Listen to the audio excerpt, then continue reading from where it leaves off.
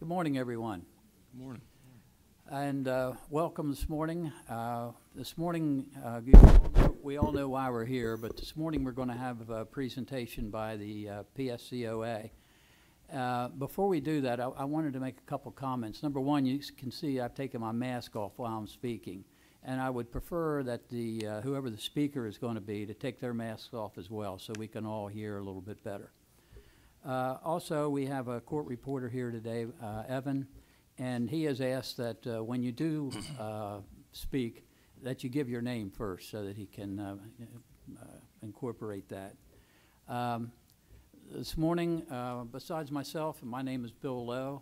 On my left, on your right, is Mike Palumbo, and on my right and your left is Eric Stoltenberg. And so with that, are there any questions that anybody up here has?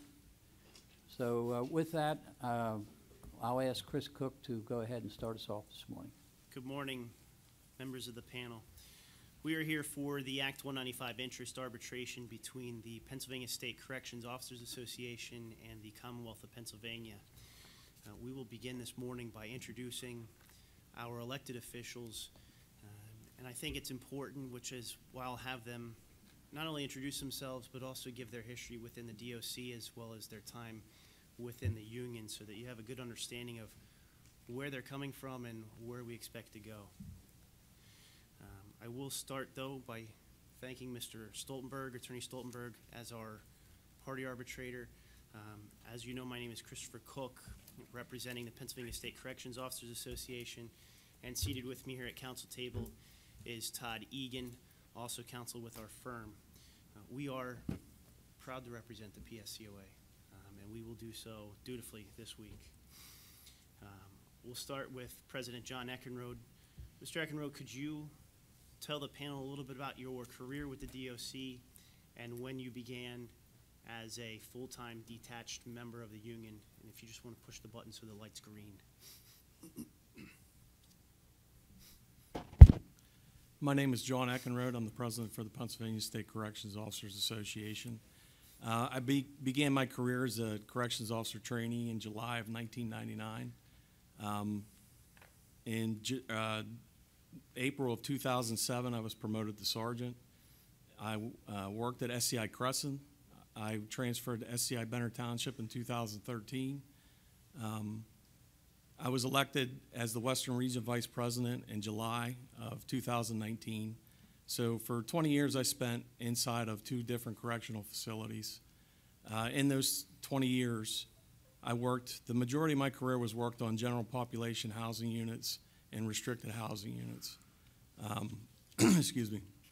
I was also an active CERT member for 10 years. You were elected the Western Vice President. When did you convert over to the President of the PSCOA? I took over as President January the 25th of 2021. Mr. McNair? Yes. Hi, my name is Hank McNair, Executive Vice President of PSCOA. I started my career in 1996 at SCI Graterford as a CO1. I did 5 years as a CO1, was promoted to sergeant. In 2007, I took a voluntary demotion back to CO1 to transfer up to SCI Retreat. In 2010, I switched over to the maintenance department, became a maintenance repairman, and then about a year later, roughly, approximately, I took the trade instructor job as a plumbing trade instructor. SCI Retreat's closed. I've been moved to SCI Phoenix, and that is my current position with the DOC. As far as the union goes, I've been involved with PSCOA ever since 2001 when PSCOA has taken over down at SCI Graterford. In July of 19, I was elected the Executive Vice President, the position I have now. Thank you. Mr. Truszkowski? Yes. Hi, my name is Mark Truszkowski. I am a Corrections Officer 1 from SCI Dallas. I started my career in July of 2000. as a CO1 at SCI Dallas.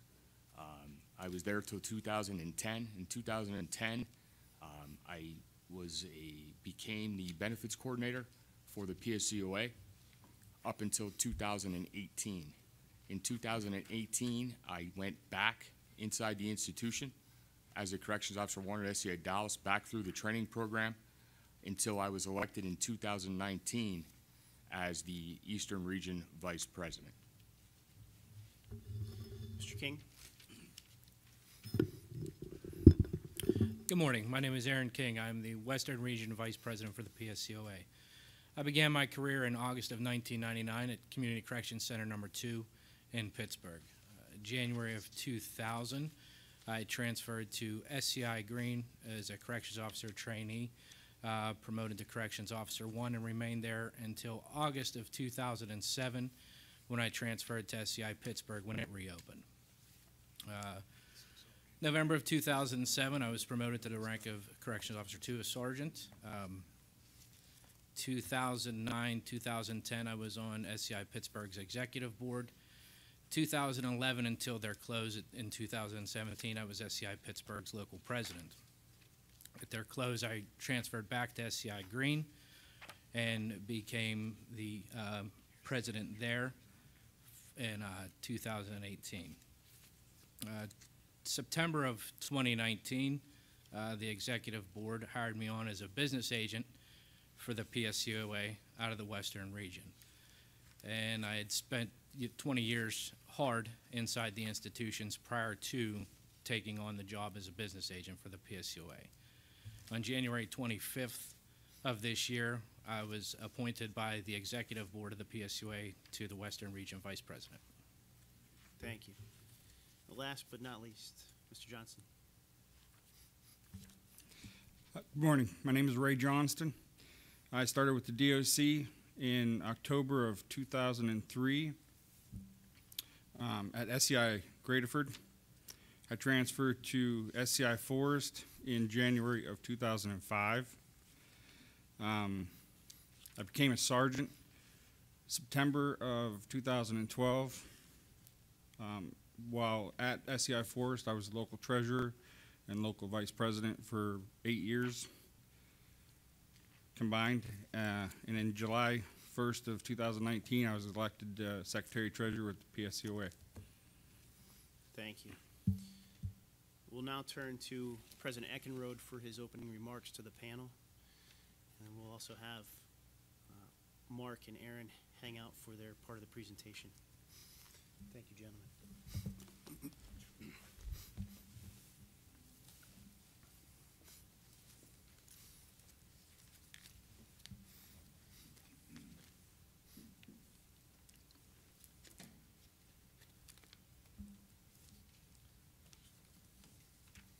As I said before, my name is John Eckenrode. I'm the president of the Pennsylvania State Corrections Officers Association. I began my career as a corrections officer trainee in July of 1999. Like all H-1 members, I was given a uniform and placed in the training academy in Elizabethtown. After a 5-week training course, I returned to SCI Crescent, my home institution, to begin learning how to be a corrections officer. In 1999, life was a little simpler working inside of a state corrections institution. As a new employee, there were a lot of rules to learn and safety measures that you needed to follow. These requirements still exist today. In 1999, your primary function as an H-1 member, whether you were a corrections officer, corrections food service instructor, or you were a member that worked in the maintenance department, was the security of the institution. Our members are on the front line. We are the first responders of the jail. When there is a trouble call, we are the ones that respond, disarm, deactivate, jump on the pile, and de-escalate. We are tasked with care, custody, and control of inmates, and most importantly, the overall security of the institution. Even though life as an H-1 member in 1999 was simpler than it is in 2021, it has never been an easy task. Over the course of the last 22 years, corrections has evolved into a multifaceted job description. H-1 employees are expected to carry out the same functions that H-1 members carried out in 1999. We have always been tasked with care, custody, and control. In the last 22 years, the care aspect of that trifecta has greatly increased. As long as I have been a corrections officer, we have always been first responders to medical emergencies. All H-1 members are trained in CPR, basic first aid, and more recently, operation of a defibrillator.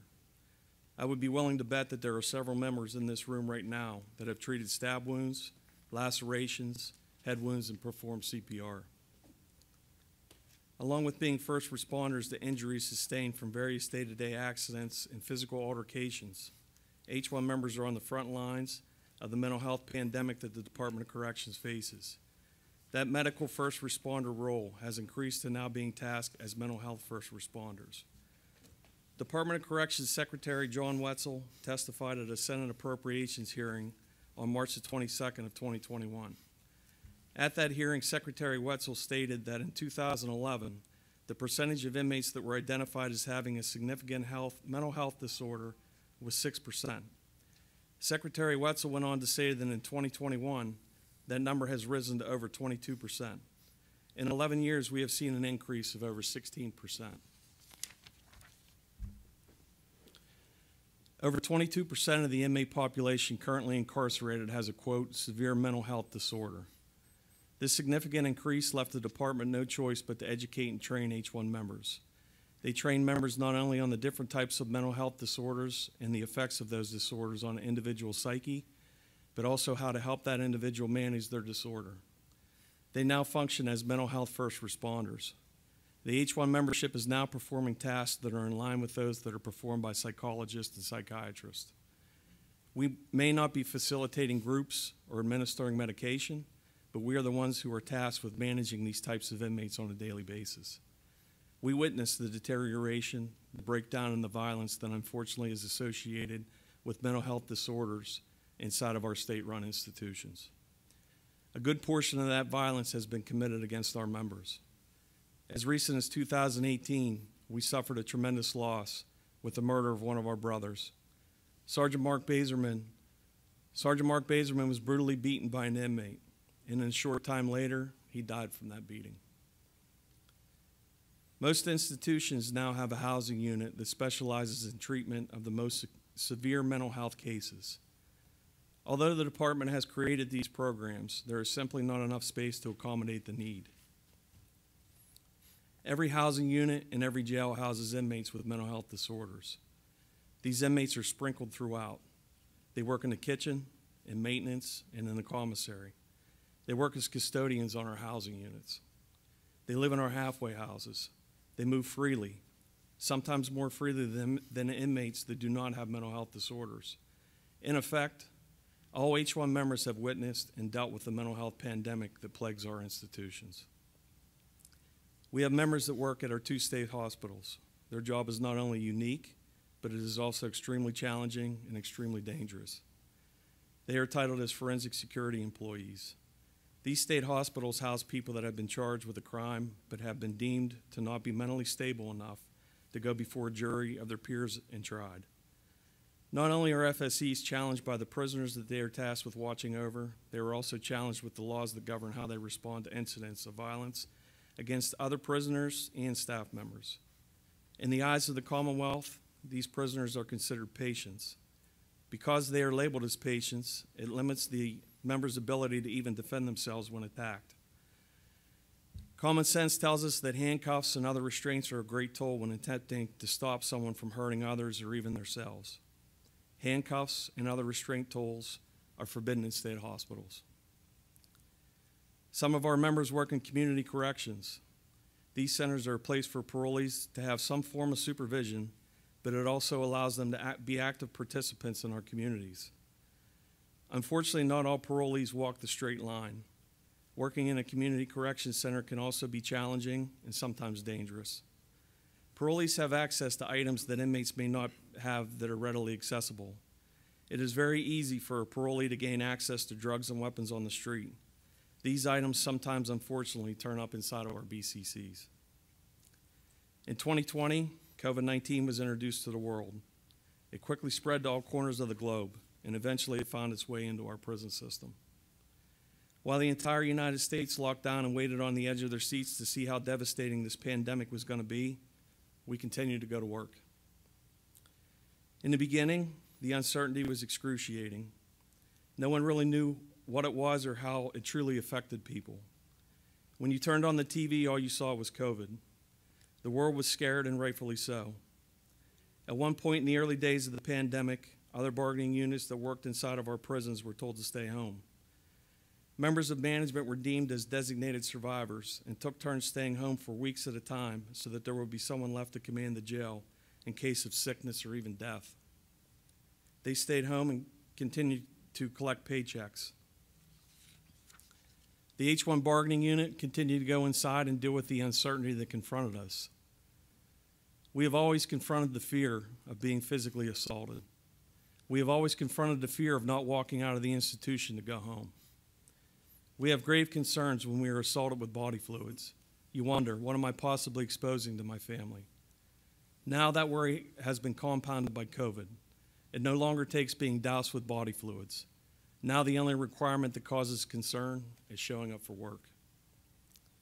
It would have been easy for anybody to walk off the job and get away from the pandemic, and no one would have blamed us. There were lots of essential units that received hazard pay because they were afraid that people would simply not come to work. We received nothing.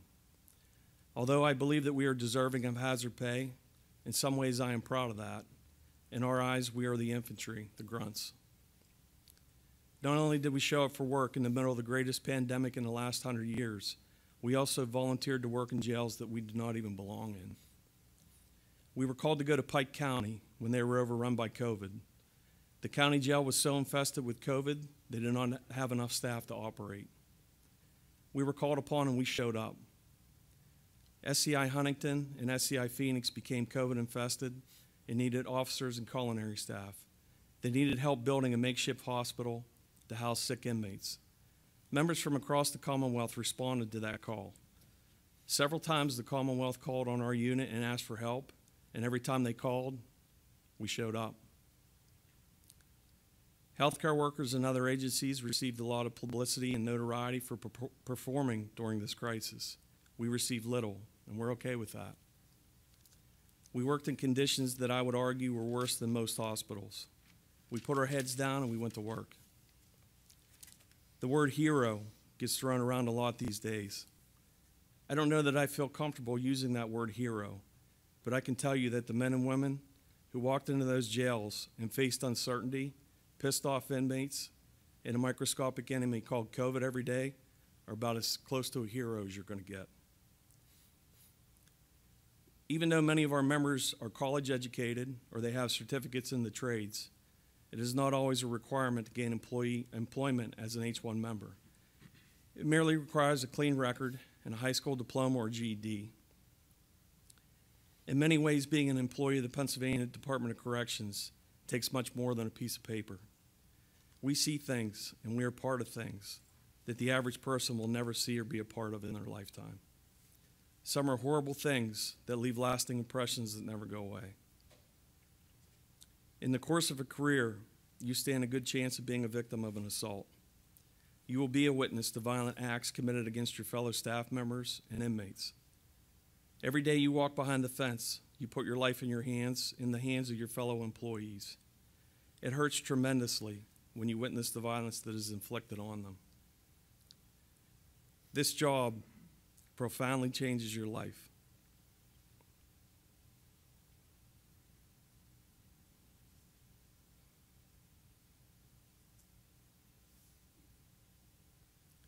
It changes the way that you think about people.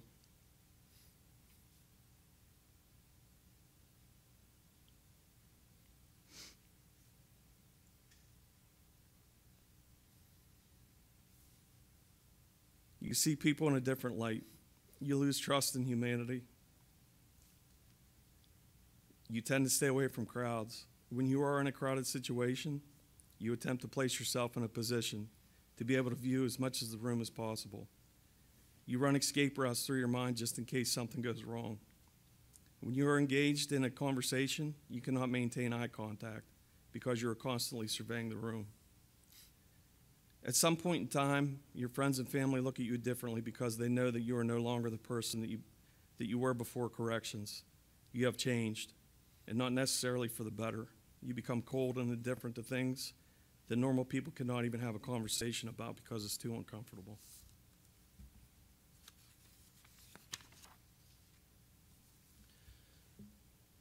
This profession takes a toll on your family life. Because corrections is a 24-hour business, we work odd shifts.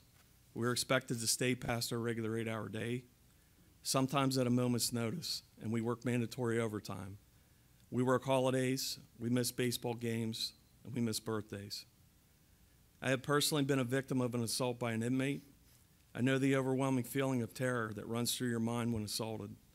I have responded to staff assaults and witnessed the look of terror in members' faces when they are fighting for their lives. I realize not everyone that is assaulted is truly fighting for their life, but at that time you feel like you are. Even if it is not you that is being attacked, the violence that you see has a profound impact on the individual that witnesses it, and unfortunately most times it has an impact on the people that the individual cares about. In the next 4 days you will hear testimony concerning violence, COVID, health benefits, the economic positioning of the Commonwealth, and proposed language changes that we are seeking. I believe that we will be able to show that this unit is unique. We will be able to prove that this unit is very much essential to how our Commonwealth operates. Lastly, I believe that we will be able to prove that this unit is deserving of what we are asking for. We may not all belong in a corporate setting, but we are professionals. It takes a special person to do the job that we do. The overwhelming majority of people that I know from corrections are hardworking, smart, articulate, good men and women that deserve to be properly compensated for the job they do. I cannot tell you why every individual makes the choice to become the employee of the Pennsylvania Department of Corrections. It is a choice, and I thank God every day for the people that have made that choice to serve this Commonwealth. Thank you. Thank you.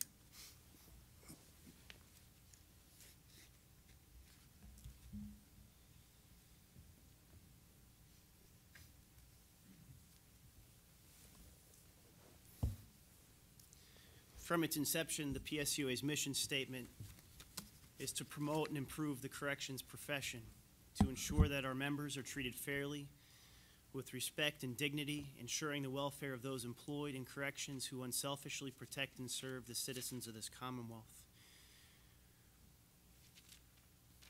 That mission is no more important today than it was when it first started, and these members are represented by a great group of people here. Our membership serves in 24 state correctional institutes, 2 state forensic hospitals run by the Department of Public Welfare, or Department of Human Services now, 10 community correction centers, and 1 training facility. Where our emphasis in past arbitrations has been on the CO and the CO2, you will hear a lot more about the rest of the unit. And that's because this group of people is here to ensure that not just the COs and CO2s are taken care of, but the wall-to-wall unit. In terms of a breakdown of the H-1 bargaining unit, we have just shy of 7,500 corrections officer trainees and CO1s. We have just shy of 1,200 sergeants, making up a total of 80% of the bargaining unit. I'm going to skip over maintenance and trades for 1 second and point out we have 491 food service instructors, 404 forensic security employees, which are the first level employees at our forensic hospitals, 41 forensic security employee 2s, which are essentially the sergeants of those same hospitals, and we have 174 community correction monitors. And the reason why I skipped over the maintenance and trades is because if I could draw your attention to tab E of the binder,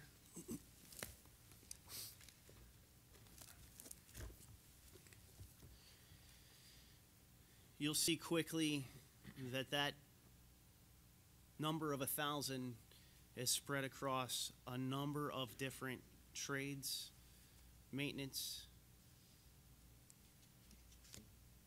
so on and so forth. You can see that we have 31 automotive mechanic trade instructors, 11 barber instructors, 4 barber managers. Mr. King, in terms of these trades and maintenance posts, what are those folks doing that your average CO isn't in terms of running a jail?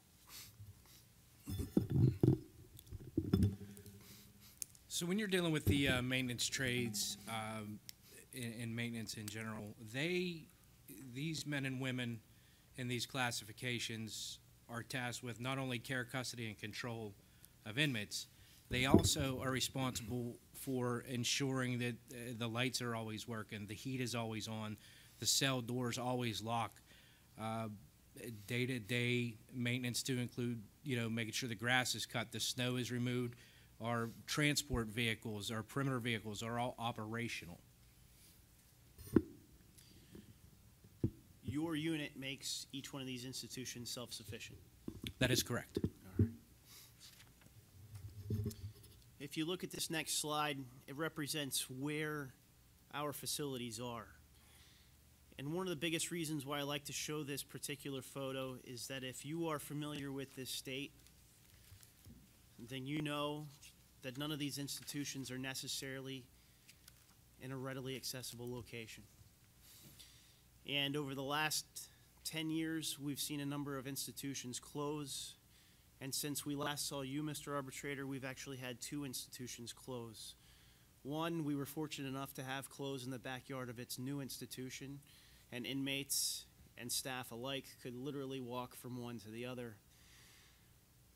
Mr. Truszkowski, I would like to talk to you briefly, though, about SCI retreat closing, and what does that look like for members who wish to keep their job and the amount of work it takes to just stay employed? SCI Retreat, when SCI Retreat closed, the members, obviously a lot of them lived very close to SCI Retreat. When it was announced that they were going to close, they were put in a 90-mile radius, given institutions in a 90-mile radius of SCI Retreat. So it would now take your commute from, say, 10 minutes to 20 minutes to an hour and a half for a lot of our members. A lot of our members were forced to go to, institutions like SCI Monroe, SCI Frackville, SCI Waymart, SCI Phoenix. So it took your day-to-day time schedule and added on maybe another hour to 2 hours as it progressed. And Mr. King, you actually testified about going back and forth between Pittsburgh and Greene with its closure, reopening, and closure again. How did that impact folks on the West in terms of commute times and just maintaining a job? So it actually affected the members greatly. A handful of members were fortunate enough to transfer to SCI Mercer, and they were still tasked with the outside hospitals at SCI Pittsburgh, or in the Pittsburgh area. However, with lack of those hospitals, the membership's average drive went from maybe 20 minutes to a minimum of an hour to an hour and a half. Now, you both used the words kind of forced to go to other institutions. Nobody was forced to go to any other institution. They could have just taken a layoff or a furlough, correct? They could have, sure. But they continued to work. They did. All right. So let's talk about the insides of these institutions. When both of you started with corrections, as I understand it, the units that you could be sure of in any institution was an RHU and maybe an SNU? Correct. What Yes. are those?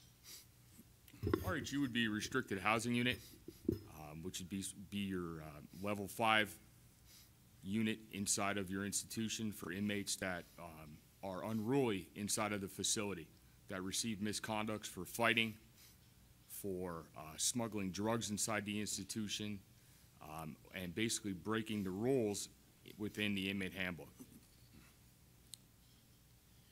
What was a special needs unit? Because I think that was kind of a catch-all originally. So your special needs units began with inmates that suffered from certain mental disabilities, and they didn't meet the criteria, or for a state forensic hospital, they were actually sent to a state prison. So that most of these men and women in these units are medicated and suffer from some psychological defects that, created more of a special need for a closer contact with them.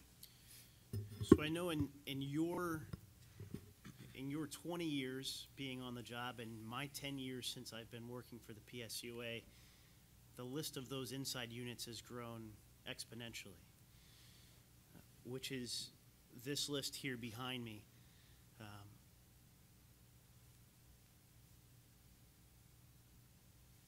These units, do they exist at every one of the institutions?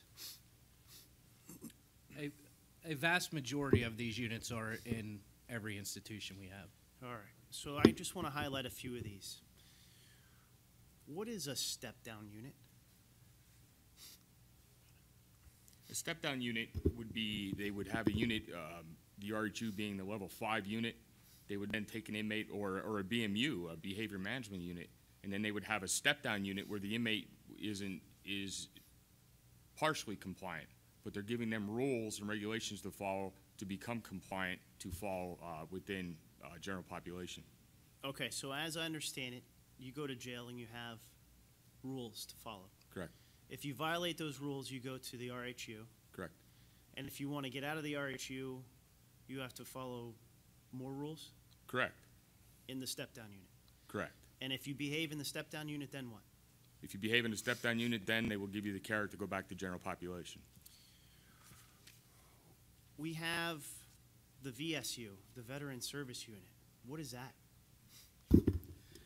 So the Veteran Service Unit was designed to coexist with basically Veterans Court.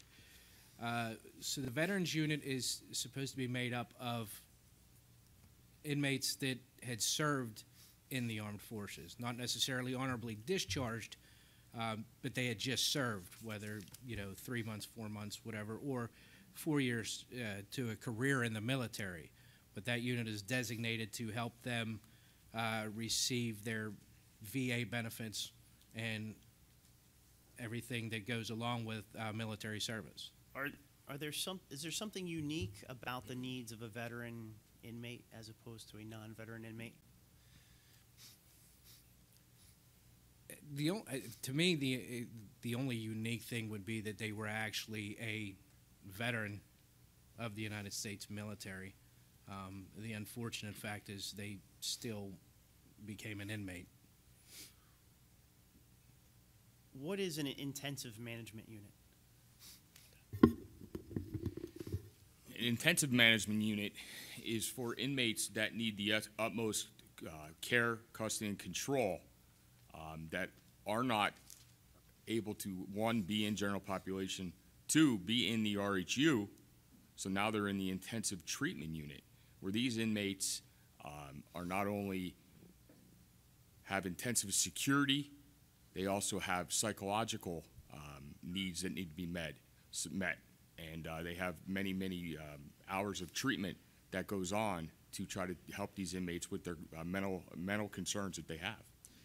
How about young adult offender units? That kind of goes without saying, but Correct. Young adult offender is for inmates that are under 18 years of age that commit a crime that are sentenced to the state level. the last one I kind of want to go over with is the incentive living unit. What is that? The incentive living unit is unique that the Department of Corrections created. If these inmates follow the rules, follow the regulations, and play the game, they'll be given pizza, they'll be given popcorn, and they might be able to watch a PG-13 movie.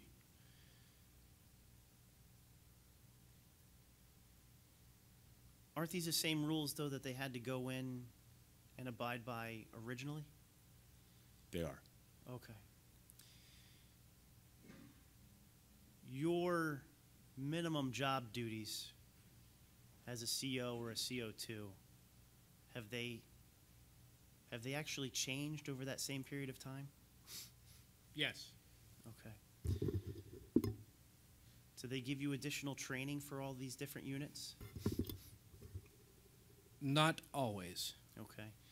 With each one of these units that's no longer a general housing unit, how much more interaction do you as COs or other staff members have with the inmates on these units? In these units now, there's, I would say, twice to maybe sometimes 3 times the amount of interaction than your actual general population with what our members are actually dealing with on a day-to-day basis with these inmates. So at the end of the day, my understanding is that the Commonwealth wants to make sure that they can be released back to the public, productive members of society. From a CO standpoint, when you have to interact more with an inmate as opposed to less with an inmate, what risk does that create for you? The more interaction you have with our profession, with our career, is you are at more risk of being injured, assaulted, or quite possibly worse, being killed. And is your risk of assault increased or decreased based on how good of an inmate is behaving according to the unit? No. Okay. Let's talk about our institutions. SCI Albion, tell us a little bit about Albion. So SCI Albion is located about 30 minutes south of Erie, PA. Level 2-3 institution, but has a lot of, I won't say a lot, but a good bit of level 4 inmates. Now this has the diversionary treatment unit. What is that? So the DTU was, the way I understand it, is basically a hybrid of the SNU. So it's just another acronym for an SNU. Okay.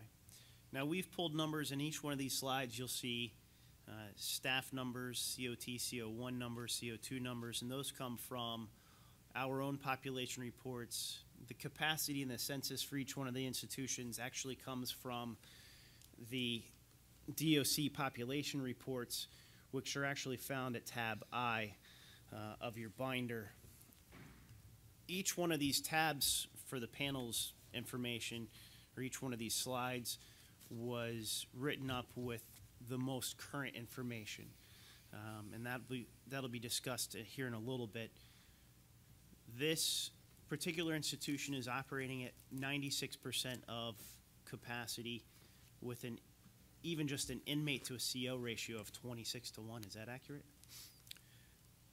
So those numbers quite possibly could be accurate as far as capacity and the 95.9%. However, your ratio is built off of those overall numbers and not necessarily what a corrections officer is surrounded by on a daily basis. Understood. Tell us a little bit about Benner Township. So Benner Township was built and basically it was supposed to be a replacement institution for SCI Rockview. State College areas where that is. It actually has the transportation hub where inmates are transported from all over the state to the hub, and then from there their institutions pick them up and take them wherever they're going. So for instance, a bus could leave SCI Green on Tuesday, take inmates that are going to Benner to the hub, which those inmates could be then going to Phoenix, Chester, Mahanoy. Those transport teams would come pick those inmates up and take them out of there. Now you said Benner Township was meant to replace Rockview. Rockview remained open, correct? That is correct. As a matter of fact, Benner Township opened as SCI Green, or SCI Crescent and Greensburg closed. That is correct. What's the travel time for the folks that were originally at Crescent and Greensburg who are now going to Benner Township?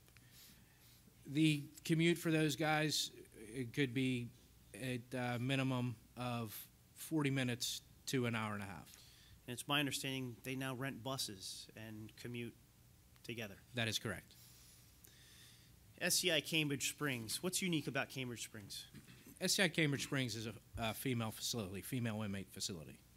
Now, from the outside, it looks like a boarding school? Boarding school, old hospital, looks like, yeah. Okay, is that what it looks like on the inside? I would be lying if I told you anything. Due to COVID, I have not been able to get in there yet. Understood. So this is a female institution. Is there anything unique about their levels in terms of threat levels? Nothing unique. They're female inmates. They are an inmate. They're no different than a male inmate. Okay. And you have both females and males working in this particular institution? Yes. All right. How about Camp Hill? SCI Camp Hill, located here in Harrisburg area. Uniqueness to SCI Camp Hill is it's the classification center for all commits coming into the Department of Corrections. So why does an inmate need to be classified? Well, an inmate comes from the county and is sentenced to state time. They need to come in and they need to be, first of all, medically evaluated, psychologically evaluated, and vocationally evaluated. And what does those evaluations do for those inmates? They will then make a decision on A, their custody level, on B, their IQ level, where they are for education, where they are for vocation to receive a job or something like that, and where they are medically. Are they going to be able to be housed in a general population housing unit, or do they have special needs, as in medical problems with maybe a bad heart or kidney problems or something like that, or they're just they have bad legs, bad arms, bad backs. So that's when the medical department would have to make a determination, and they're also quarantined there for a period of time for tuberculosis. So let me ask you tuberculosis this. check. An inmate goes through SCI Camp Hill, and they evaluate their history, their criminal record, their mental health history, their medical history, and they assign them a classification, and that inmate ends up at SCI Dallas where you were. Correct. How much of any of that information do you get as a CO when you have that inmate come onto your block? I'll get his name, his number, and his custody level. You don't know his history, you don't know his status, you strictly know his name, his number, and his custody level. Correct. And if he's on a special needs unit or some other type of unit, then something in his background put him there. Correct. Okay. The census rate now is showing that SCI Camp Hill is operating at 54% of its capacity. Is that normal? That's not normal. Why not? The reason why it's not normal is because the governor of Pennsylvania and the Secretary of Corrections decided during COVID to go ahead and release inmates that were very close to their parole. Okay. Tell us a little bit about SCI Chester. SCI Chester's in the southeastern part of Pennsylvania, on the outskirts of Philadelphia. They are a predominantly level 2 institution. Uniqueness about that is everything is indoors. It's a tower setup where they have different towers for their housing units. And in the opening, when SCI Chester initially opened, it was a therapeutic community institution. About Cole Township. SCI Cole Township in the Cole region of Pennsylvania. Very, very neat setup where it is on the side of a mountain. The number one thing for Cole Township now, their number one mission now is they are the parole reception center for parole violators to come in back to the Department of Corrections.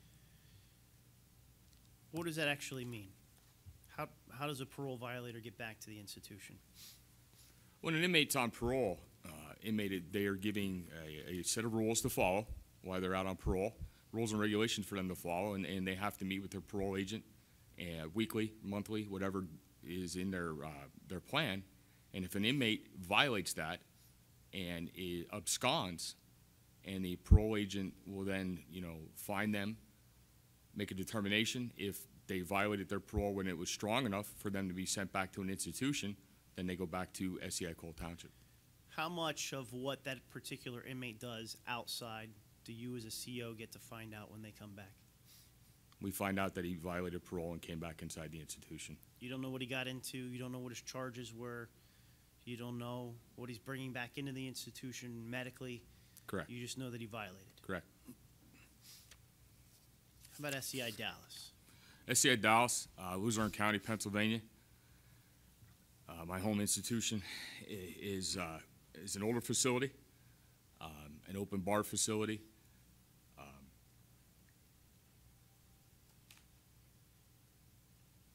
They always called it the old dinosaur. It's a very, it's a bigger institution.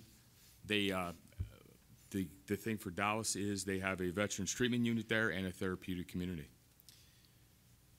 You worked at Dallas. Correct. Now, the total CO classification per shift, if we look at the manpower survey and shift schedules, runs close to about 100 people, which would put the inmate to CO ratio institution-wide at 14 to 1. Correct. How big is the largest housing unit at SCI Dallas? When I was an employee at SCI Dallas and a block officer, we housed, on our big blocks, we had upwards of 200 to 210 inmates. And how many total officers are working on that block during a shift? At 98% of the time, there are 2 officers on a housing unit. Okay, so there's going to be a bubble sergeant and 1 other officer? There's no sergeants on the bubbles there. Okay. So you have 210 inmates Correct. and 2 officers? Correct.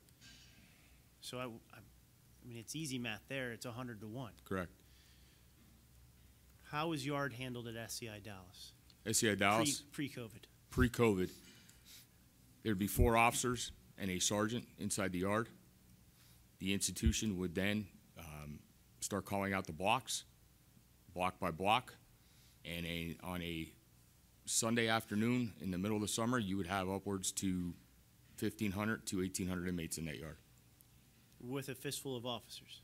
4 of us. Do you have posts? Do you move around? We have, in the early days, we did not roam. We had designated posts.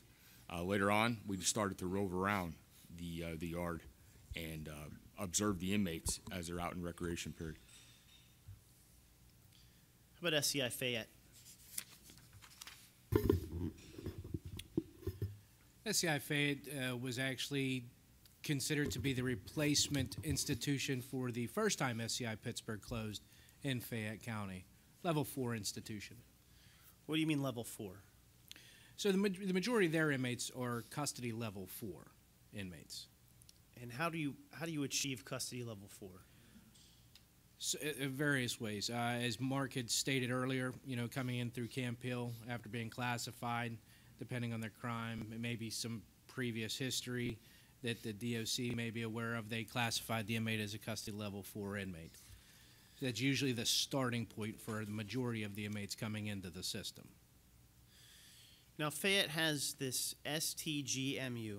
Yes, It is the Security Threat Group Management Unit. that is correct. But it's already a level 4.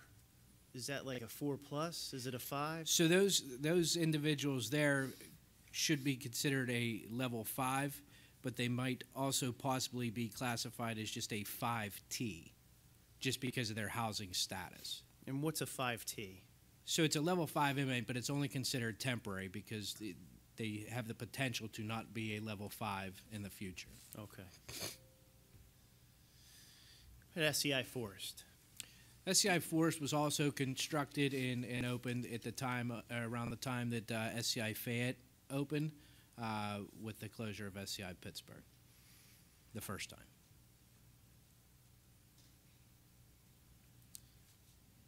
What is a behavioral modification unit?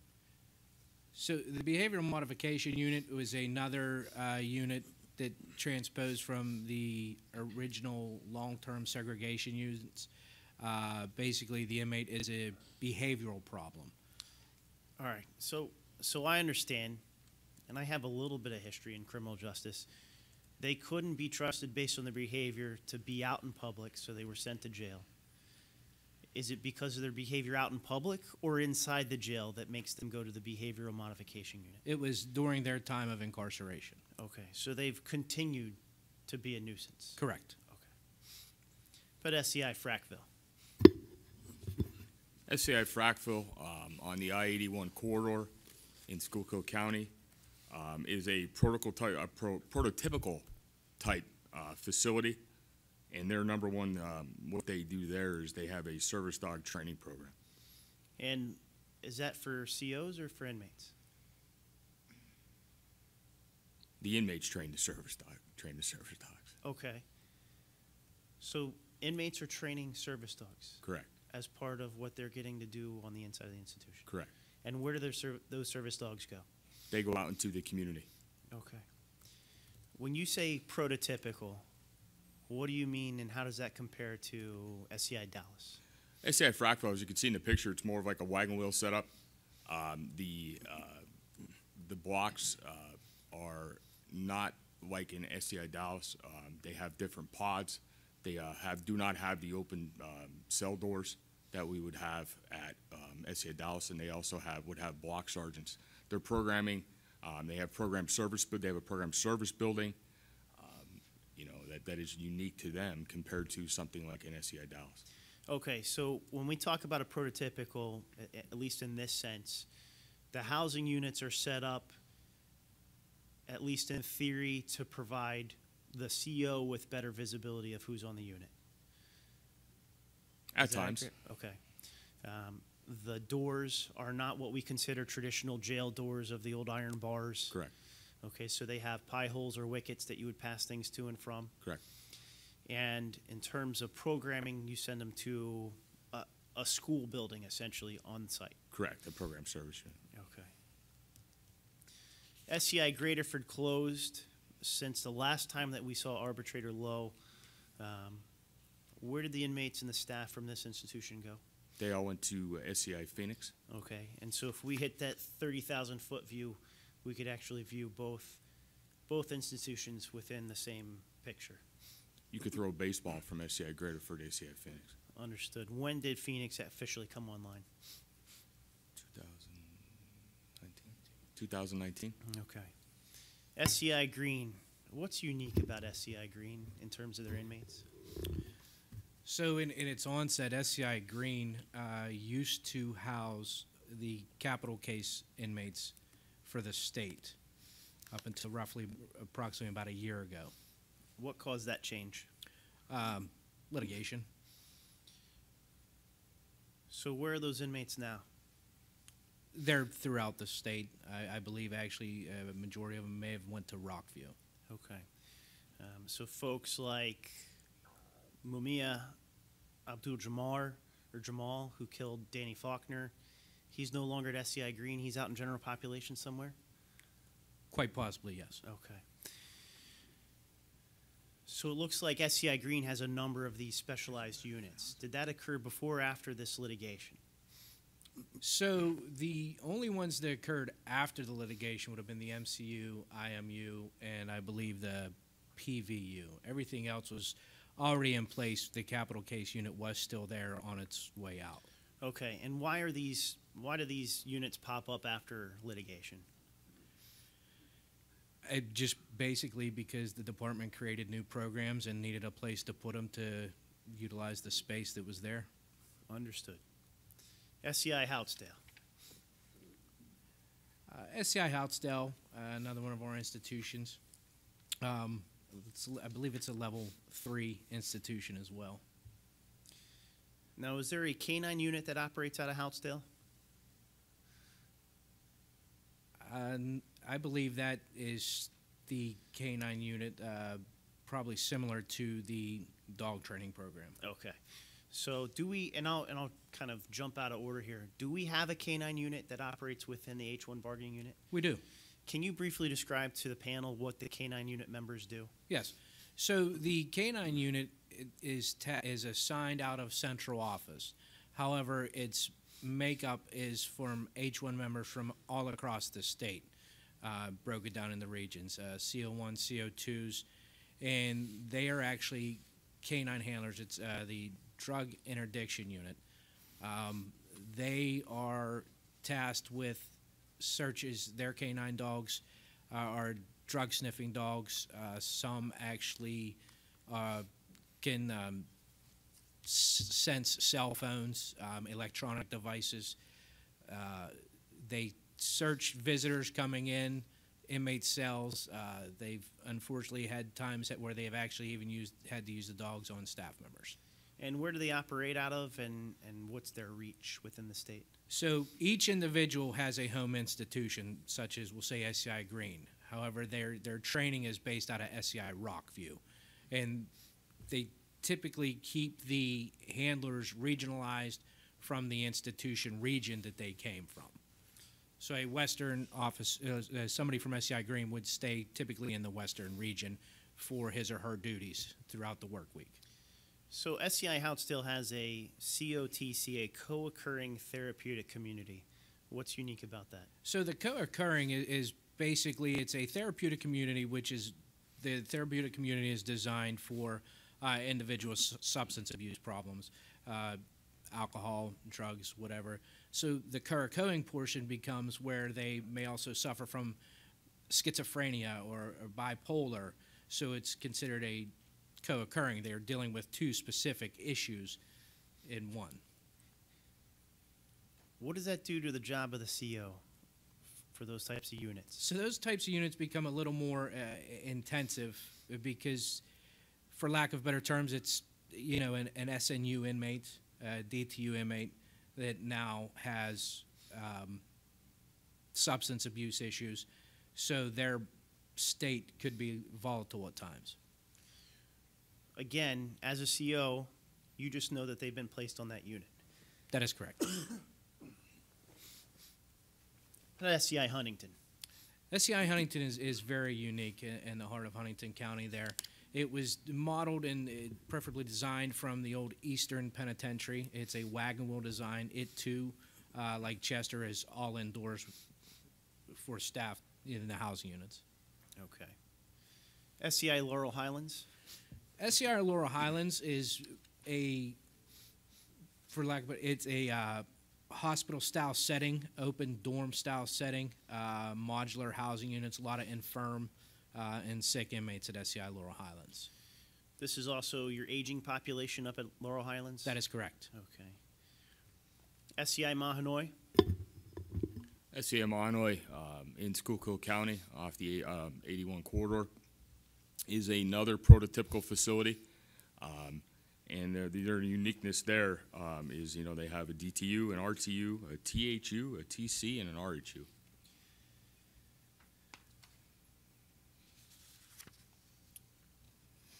This particular institution is still operating pretty close to 100%.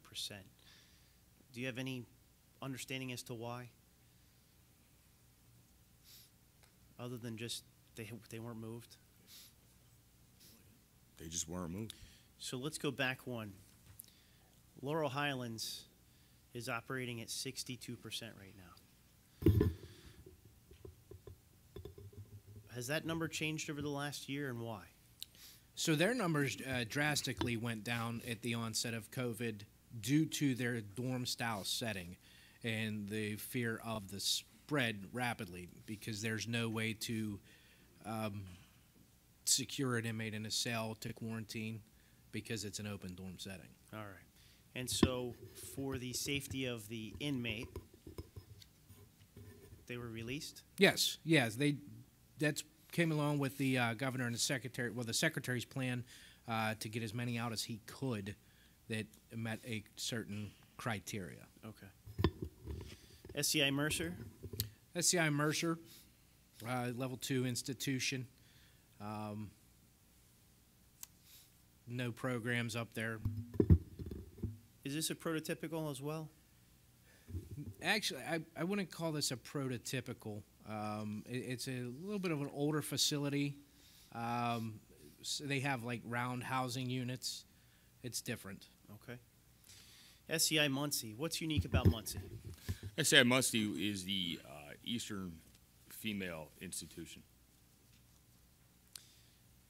It looks like it has a significant number of units comparatively to Cambridge Springs. Is there a reason for that, or they just happen to have that capacity? It is set up, there are cottage-style buildings at SCI Muncie, and they have, they do have the YAO and YOU programs there for the juvenile inmates that come in. Okay, so as I understand it, it looks a lot less like a standard institution on the inside. It looks like it is a, yes. Okay, and so in the DOC's mind, that promotes these different therapeutic communities and units. I believe so. Does that change for you guys as COs and you ladies as COs, the threat level of these inmates? Unfortunately, when an inmate is sentenced to do a state sentence, an inmate is an inmate. All right. SCI Phoenix, which is in the backyard of Graterford, is this the largest capacity jail in the state? It is. Tell us about Phoenix. SCI Phoenix is vast. If you have 8 hours in a day, I know I've only been able to get through one side of SCI Phoenix. There's 2 institutions split in half, the east side and the west side of SCI Phoenix. Now, as I understand it, because right now it's operating at just shy of 90%, it was opening to alleviate Graterford. Correct. When Graterford filled into Phoenix, it was over 100% capacity. Correct. Okay. What about SCI Pine Grove? What's unique about your offenders there? So SCI Pine Grove was built as a juvenile facility.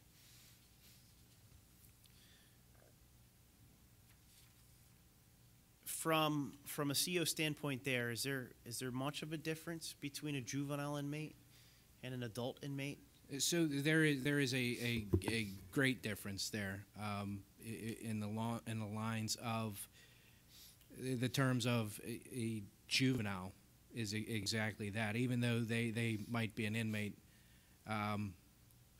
when those inmates assault you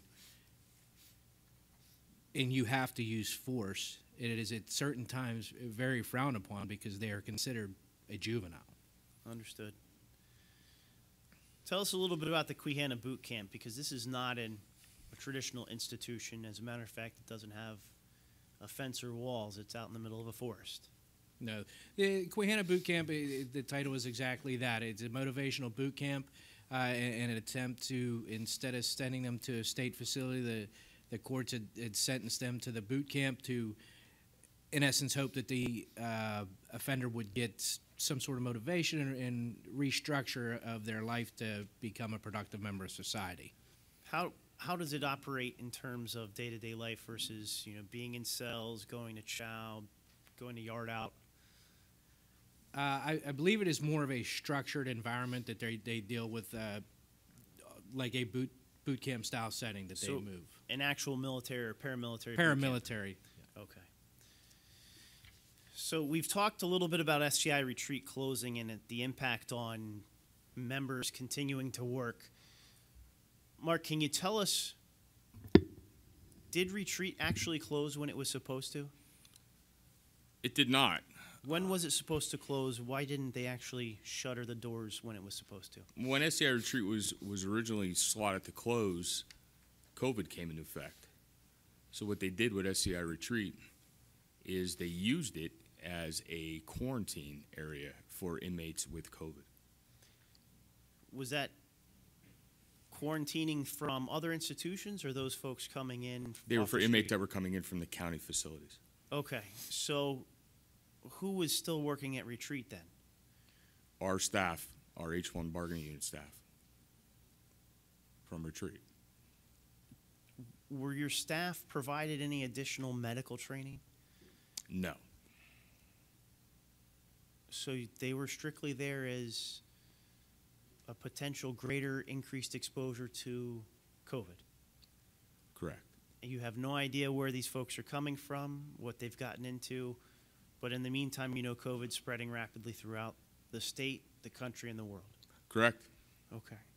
And if they made it through SCI Retreat, where would they go? They would then be sent to SCI Phoenix, SCI Camp Hill for classification. Okay. How long did Retreat stay open after it was unofficially closed? I believe it was close to maybe 6 months. Okay. SCI Rockview, tell us a little bit about that. SCI Rockview is one of our older institutions. Like Huntington, it's the tiered barred doors.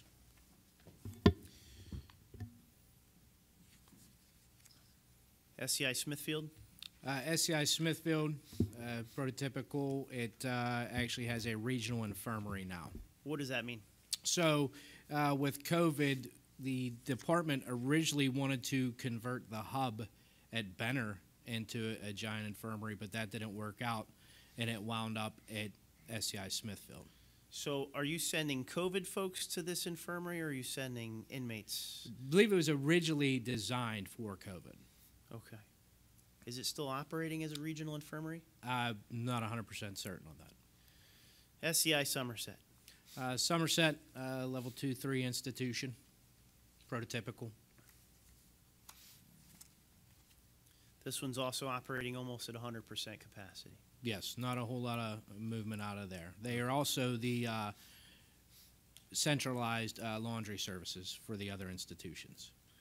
So who's doing the laundry? It's a combination of inmates and maintenance personnel. Okay, and so that laundry's being shipped from other institutions to Somerset, laundered, sent back out. That is correct. Okay, so even though we're not transporting inmates, we're transporting their dirty, soiled clothing? That is correct. Okay. SCI Waymart? SCI Waymart in Wayne County is the old Farview State Hospital. Their mission there, the uniqueness there is they have the FTC unit. I have a 100-bed FTC unit at that institution. And what is that? Forensic treatment unit. Those inmates there are definitely mentally unstable enough not to be in population, but they're not as sick to be in a state hospital. So those inmates are there at SCI Waymart. So let's talk about community corrections. There are 10 CCCs as we sit here today. What happens at a community correction center? So your community correction centers are basically your inmates that are not 100% ready to go back home or may not necessarily have a home plan approved that they could go to. So they report to a community correction center. Typically there they are required to receive some form of employment. They might still have to follow up with AA meetings, NA meetings. They have to report at certain times. They have curfews. Majority of them are not allowed what is considered a furlough to leave the facility for X amount of time. Are there bars? Are there cells? No, these are actually, a lot of these facilities are homes, old homes that are broken down into multi-room, multi-bed rooms. So there could be 4 to 8 beds in a particular room in these homes, Okay. with the exception of Progress. And generally these releasees are permitted to come and go as their schedule dictates. That is correct. Okay. We operate 2 forensic state hospitals, one in Norristown, one in Torrance, essentially the east and the west. Can you tell us what causes a person to go to either one of these hospitals as opposed to an institution? So these individuals here have not been sentenced yet. They may have been charged, they were charged, but they have not been sentenced. So a court has sent them here for further evaluation on their mental capacity and state. Do we have cells here? What's the actual setting on the inside of these hospitals? So my experience is only with Torrance, because that's in my region. And these are not cells. These are rooms as well. There could be 2 to 4 patients in a bedroom, possibly even more. They are not secured. They have freedom to move about the building. There's still folks who have been charged with a state-level crime? Yes. Okay. Do they have the same, they meaning the forensic security employees, do they have the same training and expectations that you do have as a CO? No, their training is a little different. In the state hospitals, the forensic state hospitals, they have like a MANT training, and it's their version of defensive tactics, which is very scrutinized against our employees, our members. Okay, so when you go through the academy, you're taught defensive tactics that includes throwing punches or? Yes, strikes against the inmates, yes. Okay.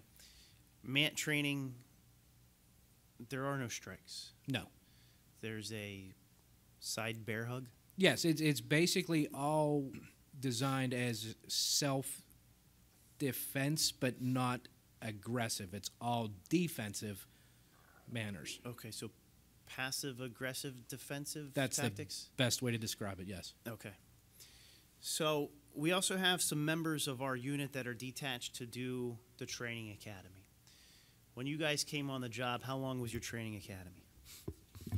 5 weeks. 5 weeks. And how long is it now? Currently? Yes. Currently, it's 2 weeks. Is that because of COVID? Correct. Is it still 5 weeks pre-COVID or after COVID? Correct. So in 20 years, your training academy has not grown any more than 5 weeks. Correct. In 20 years, the minimum standards to get on the job has not changed, correct? Correct. In the last 20 years, though, your expectations from your employer have increased exponentially. Correct. 300%. Okay. So what does your 5-week program look like in the training academy? And if I could draw your attention also to tab G, which is actually the 2021 basic training program syllabus. So your basic training curriculum will consist of report writing, code of ethics, DOC policy, handgun, shotgun, use of force, defensive, lethal, less than lethal weapons. OC training. When do they teach you how to deal with mentally infirm inmates? That's not during your basic training. When do they send you for your psychological degrees? To the best of our knowledge, none of our members have got those yet. Okay, at least not by the DOC. Not through the DOC, correct. Okay. How much has actually changed when it comes to basic training over the last 20 years? The overall dynamic has changed because of the mental issues that we are found dealing with on a day-to-day basis now. So let me ask you this, Mark, because you went through when you came on, and then you went through recently. Correct. For an old head going back through the training program, what was new and unique? New and unique was the mental health aspect of our job, on the more of how they wanted you to try to verbally de-escalate an inmate, even if an inmate would assault you.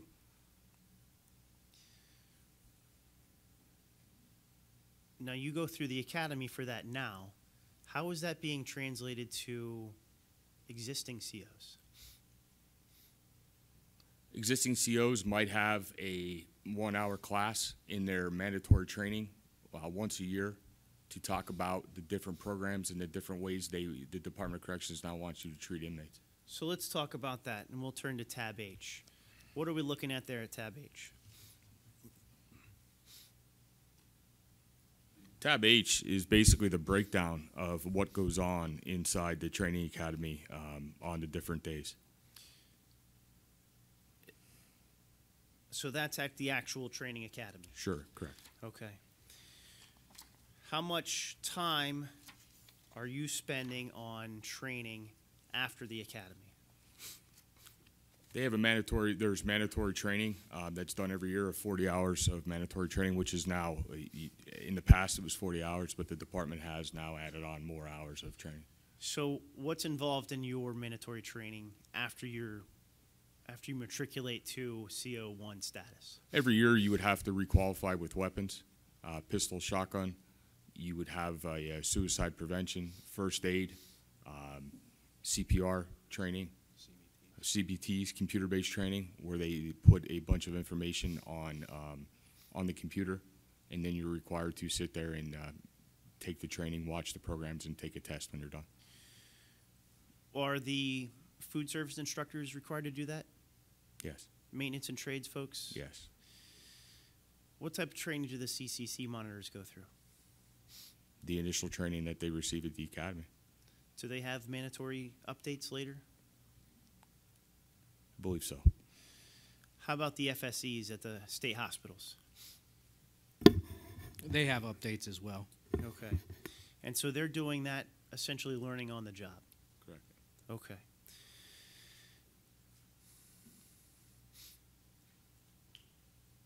What types of tools are offered to you right now within the institution in terms of doing your job safely and effectively? The biggest thing we have right now at our side is the OC pepper spray. How long have you had OC? We've roughly only had that about 2.5 years. What did you do before OC? It was all hands-on or try to talk your way out of the situation. Okay. Has OC increased or decreased your ability to control situations? I believe it has increased our status. Okay. I do want to talk about, because we've touched upon it over these slides, inmate populations. And if I could draw the panel's attention to tab I, and also you gentlemen. At the end of January 2020, the DOC's monthly population report indicated that institution-wide, we were running at almost 97% at capacity. If I read this correctly, we had 1, 2, 3, 4, 5, 6, 7, 8, 9, 10, 11 different institutions that were operating in excess of 100%. If we go to the very last page, as of March or April, as of April 2021, the DOC institution total, we're operating at an 83.4% capacity.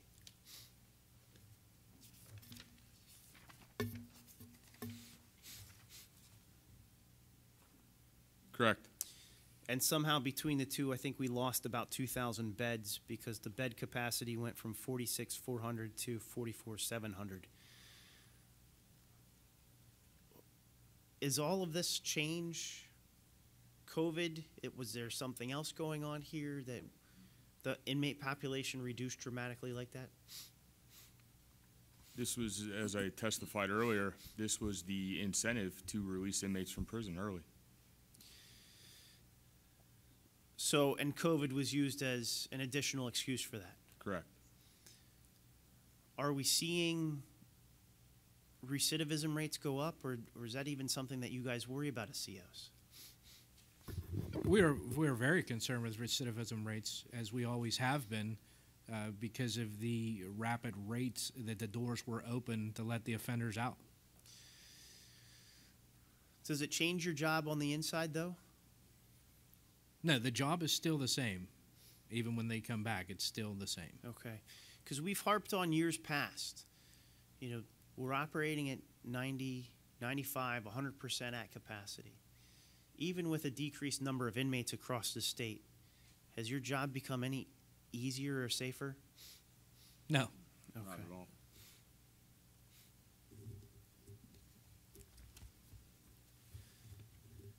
Thank you, gentlemen. Thank you.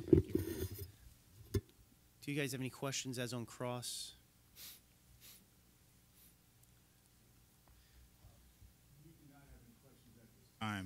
I just want to introduce myself. I'm Pat Harvey, representing the Commonwealth, along with Vince Champion, and we have Ed Phillips at our table here. But we have some issues we'll probably address in rebuttal, but we have no questions at this time. Understood. If I could ask the panel for about 5 minutes. Okay, I think we're about ready to resume now. You take your seats, I appreciate it.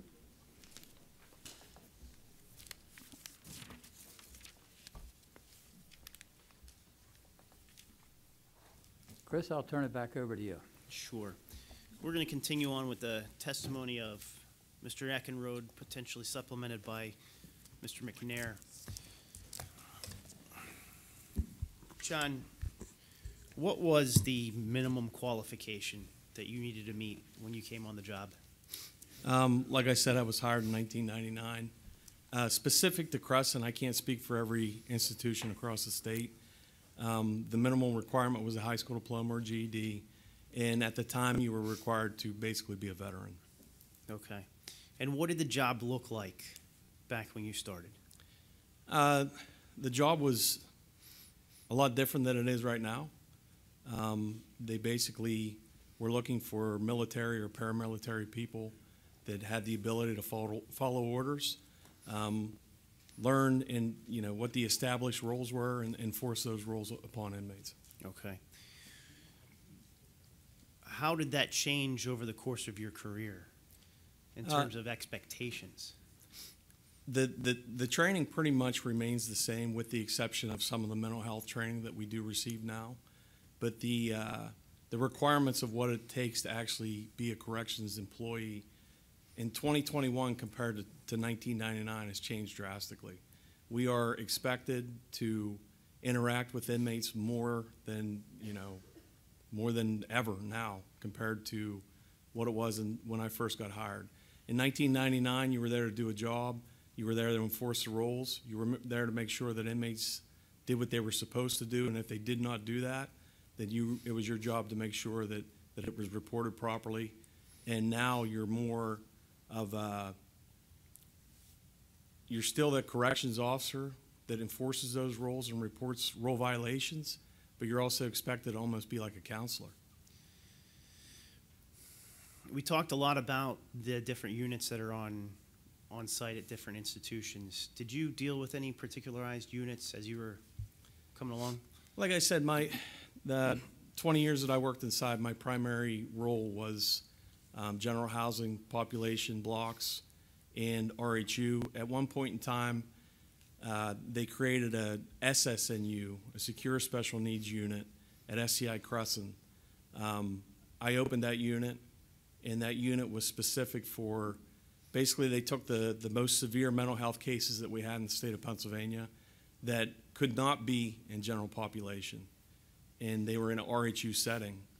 But what they did was they put, I believe our capacity at that time for that SSNU was right around 40, and we got 40 of the worst mental health cases in Pennsylvania, 40 of the worst behavioral cases in Pennsylvania, and we put them in an RHU setting. How did that evolve? It not only was it RHU, but they received mental health treatment also at the time.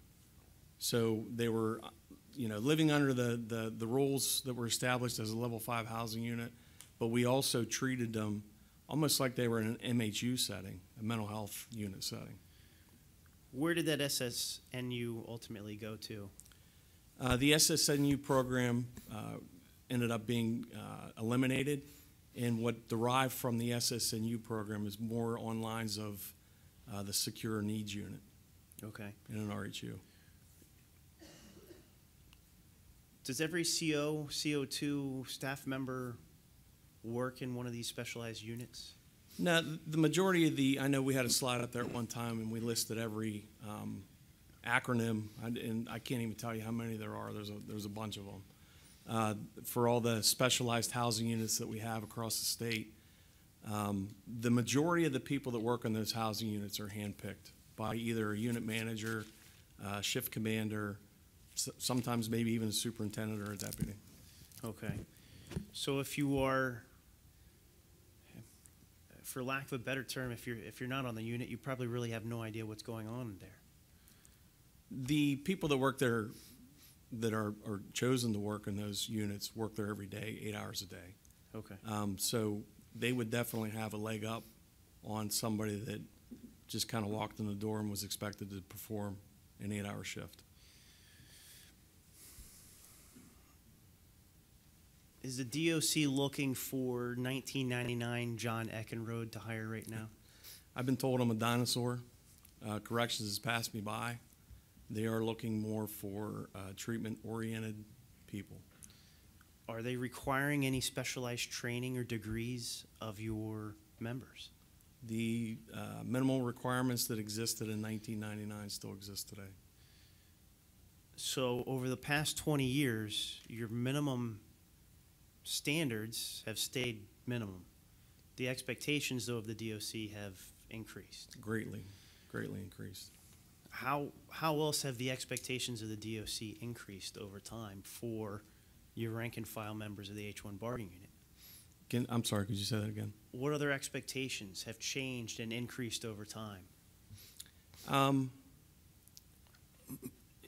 The onus that they put on you now, as far as we were taught, if you know force was necessary and it comes to that point in time, use force, and it was, I mean, it was always reviewed, but once the review was done, the scrutinization part of it was minimal, and we are extremely scrutinized now anytime that we use force.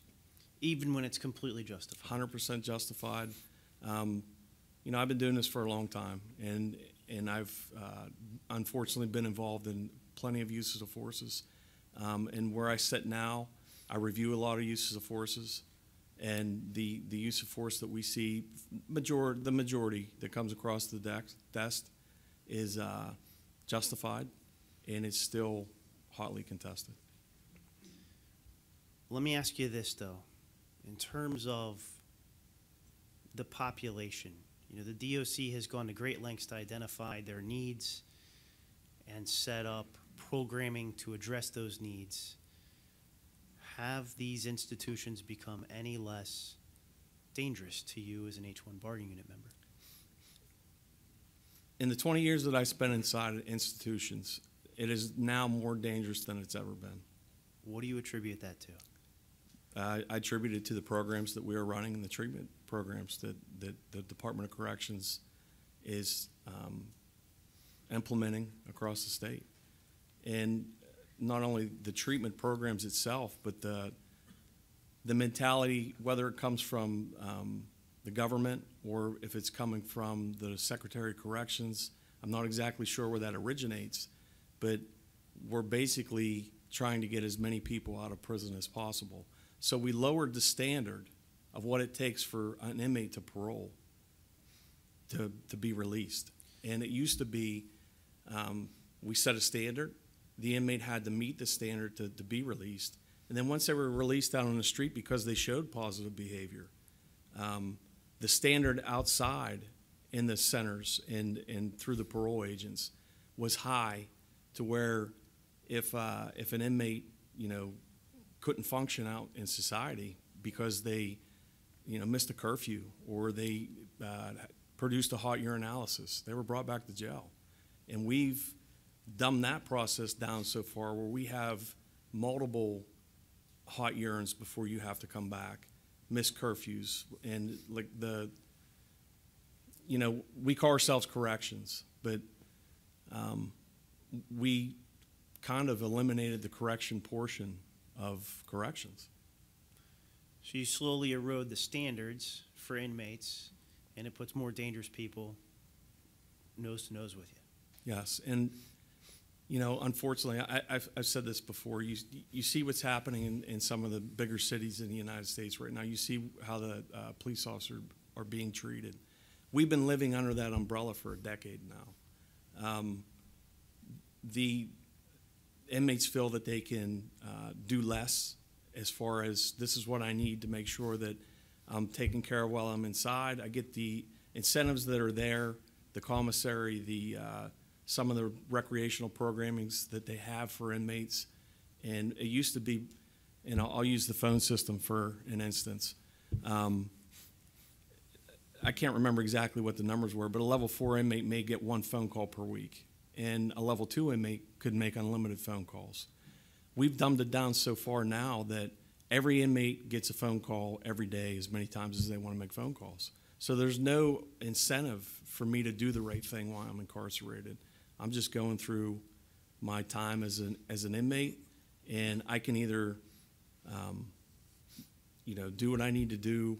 In 1999, I had to do what I needed to do to get those incentives that were provided by the Department of Corrections.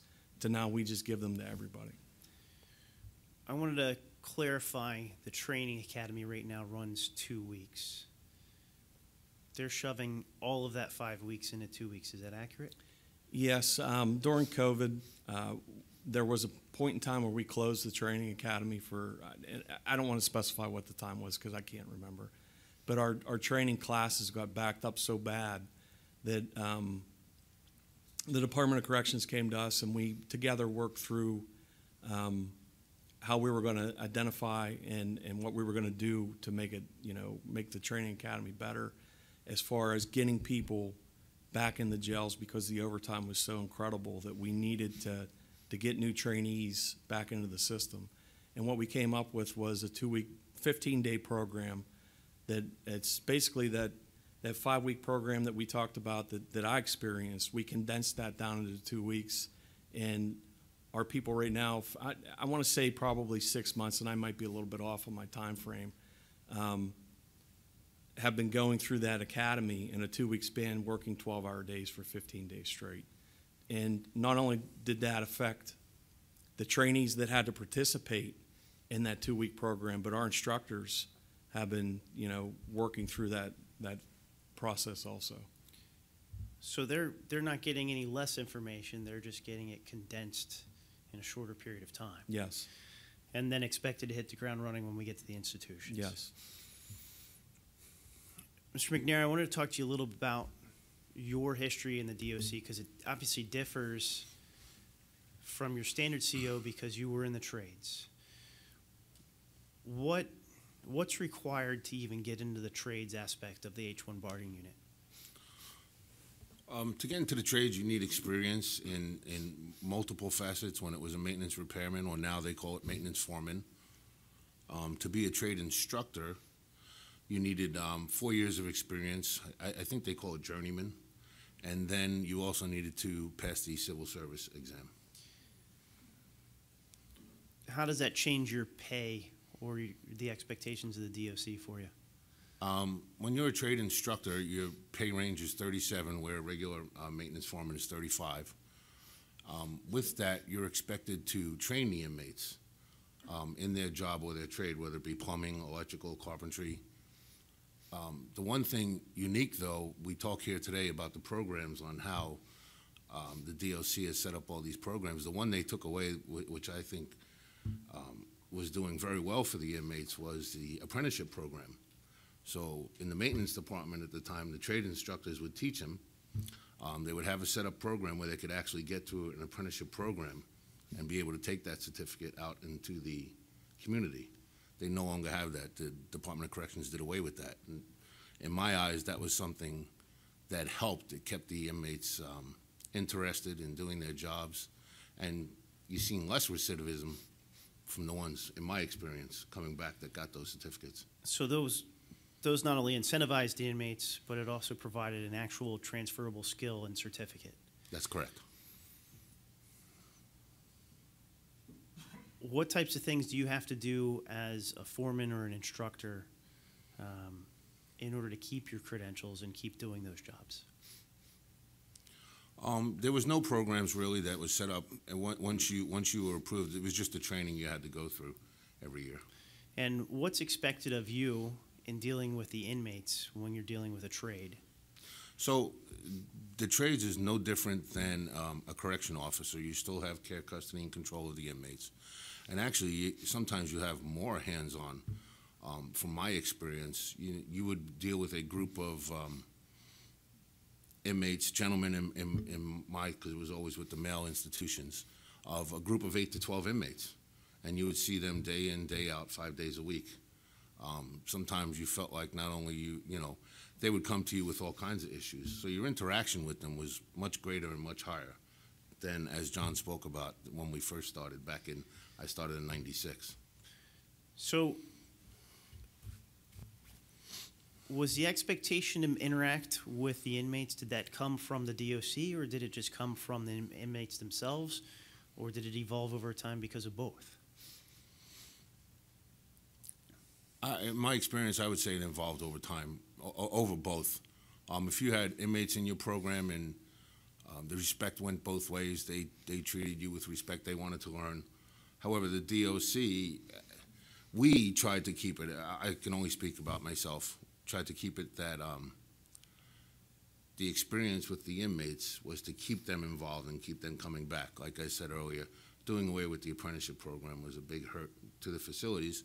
And yet then we're still trying to deal with inmates to keep the facilities running, like you spoke about earlier, because that's what we did with the inmates. So it's much akin to the relaxing of the standards for the inmates on the housing units, is it de-incentivizes them to continue to work towards getting out. Yes, exactly. Thank you both. Do you have any questions as to cross? Okay. We are actually about 5 minutes from the hotel telling us that we need to start lunch. We're ready to hit like a breaking point and come back unless anyone of the panel has any questions for our members this morning. Okay. No, I think we're okay as far as questions go. When do we need to come back, Chris? Probably 1:15. About 1:15? Yes, sir. Okay, let's go ahead and break now, and please come back in, be ready to go again at 1:15. Thank Okay, you. thank you. Well, welcome back, everyone. I hope everybody had a nice lunch. And Chris, I think we're ready to start with you again.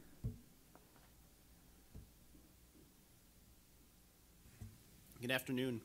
If I could draw your attention to tab D of the binder, what you'll find is our Pennsylvania State Corrections Officers Association regional chart. And the reason why I've put this in the binder for your review is to show we have a unit of 10,760 members spread to the four corners of this Commonwealth. We have 5 elected officials who are on detached duty working out of Harrisburg.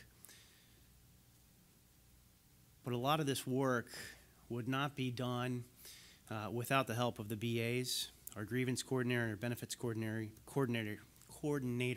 I could talk. And I also want to point out too that these business agents, many of them have only recently started as business agents. And again, these folks are coming from the institutions. They're not career union folks who have spent a lot of time outside of the institutions. And I say all of that to say that we have a group of people here running the PSCOA that have a good sense of what the membership wants and needs because they were there. They weren't there very long ago. So they have the finger on the pulse of the membership. And that leads me into talking about our proposals briefly, and if I could draw your attention to tab B, you'll see that we have a list of 4 pages worth of proposals. And I won't go over them today ad nauseum because what we will do is discuss them on each individual day. I will let you know that for presentation purposes, tomorrow you will hear the testimony of assault victims in the morning. There will be pictures and videos that are fairly graphic in nature. Understanding that there's no other way to show just how dangerous this job is without showing those things. Tomorrow afternoon, you will hear the testimony from Katerina Spinaris, a PhD on member wellness. On Wednesday, we will begin with the testimony of Jeremy Krimmel, our economist, followed up by Mr. Krimmel and Hank McNair to handle certain economic specific proposals where it's strictly a monetary issue. On Wednesday afternoon, we will be dealing with the classification upgrade proposals on page 4. And for that, we will receive the testimony of Mr. Ralph Winters. On Thursday, we plan to present in the morning the testimony of Bill Einhorn, the Pennsylvania State Corrections Officers Association trustee for PBTF as to our medical benefits and our medical benefit proposals. Following the testimony of Mr. Einhorn, we will have our executive staff come back and discuss the remaining proposals. And unlike years past where we have honed in on the big ticket items, we have to impress upon this panel that the not so big ticket items are important to these folks as well. This isn't just a CO bargaining unit. There's a number of different classifications, and we want to make sure that wall to wall it's taken care of. We have a number of proposals that touch upon issues strictly for certain members and change benefits for a number of members. And the reason why these proposals are set up the way they are is because this body of people went through this contract with their members in mind to talk about that and figure out what it is that they need to change. So from there, what I'd like to do is talk a little bit about that bargaining history. In 2001, the PSCOA became the PSCOA. They had always been part of AFSCME. And that was a tightly fought battle. And of course it should be, because AFSCME was losing 10,000 people. And from 2001 to 2011, the PSCOA was PSCOA by name only. Because if you look at the awards and you look at the way that the PSCOA was treated, they may as well have been AFSCME. They got the pattern, they got treated like AFSCME, and they were strictly PSCOA by name. And in 2011, that tide turned. And you have a group of people who work towards creating a name for themselves and separating themselves not only from AFSCME, but from every other bargaining unit in this Commonwealth. As well they should. There isn't another bargaining unit in this Commonwealth that you will ever be able to compare. Not local guard units, not police units, not AFSCME units. And that's because of the unique nature of the job and the way that they are spread out. And in 2017, we believe that we finally set ourselves apart in saying we're not the state police, we're not AFSCME, we are the PSCOA, and these are our members. And here we come out of a pandemic, and we're going to bargaining. We're going to interest arbitration for a 10,000 member unit. And there are people out there in the legal field, in the labor field, there are people in this unit who say that's absolutely crazy. I disagree. You go to this forum when the risk is outweighed by the reward. And for this unit, I'm going to suggest that they have nothing else to lose. The Commonwealth has taken and has taken and has taken. And since we last saw you, Mr. Arbitrator, God has taken. He's taken members of our unit through COVID, and he took Sergeant Mark Boserman through a vicious assault that you'll be witness to tomorrow.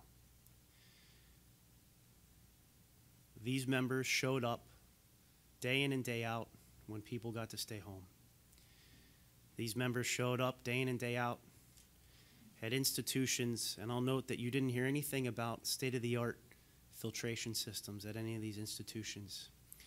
Congregate setting, it's meant to keep people in. Well, guess what else it kept in? COVID.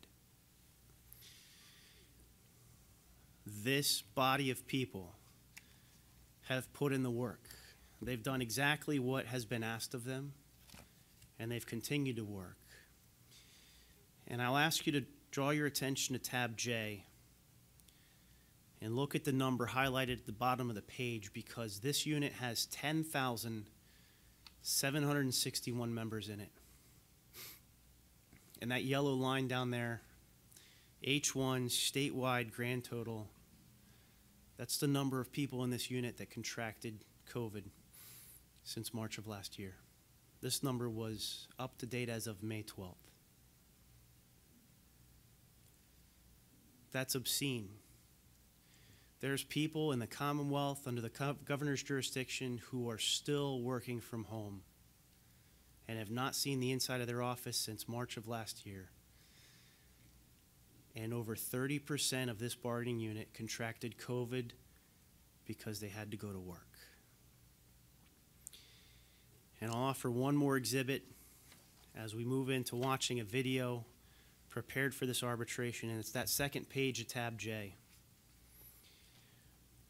When the Commonwealth, the governor, and the Secretary of Health said stay at home, mask up, socially distance, and the Commonwealth told these members back here, go to work, go to work, go to work, the question was, where are the masks going to come from? This is the price the PSCOA paid to ensure the H-1 bargaining unit had masks, good masks. Because there's a lot of masks out there right now that are being made by inmates out of a cloth that looks like old cloth diapers. And I'll suggest to you that you or I wouldn't want a cloth diaper over our mouth any more than we would want COVID. But this is what they did for their members, and their members showed up day in and day out to do this job, an already disagreeable duty that's unsafe.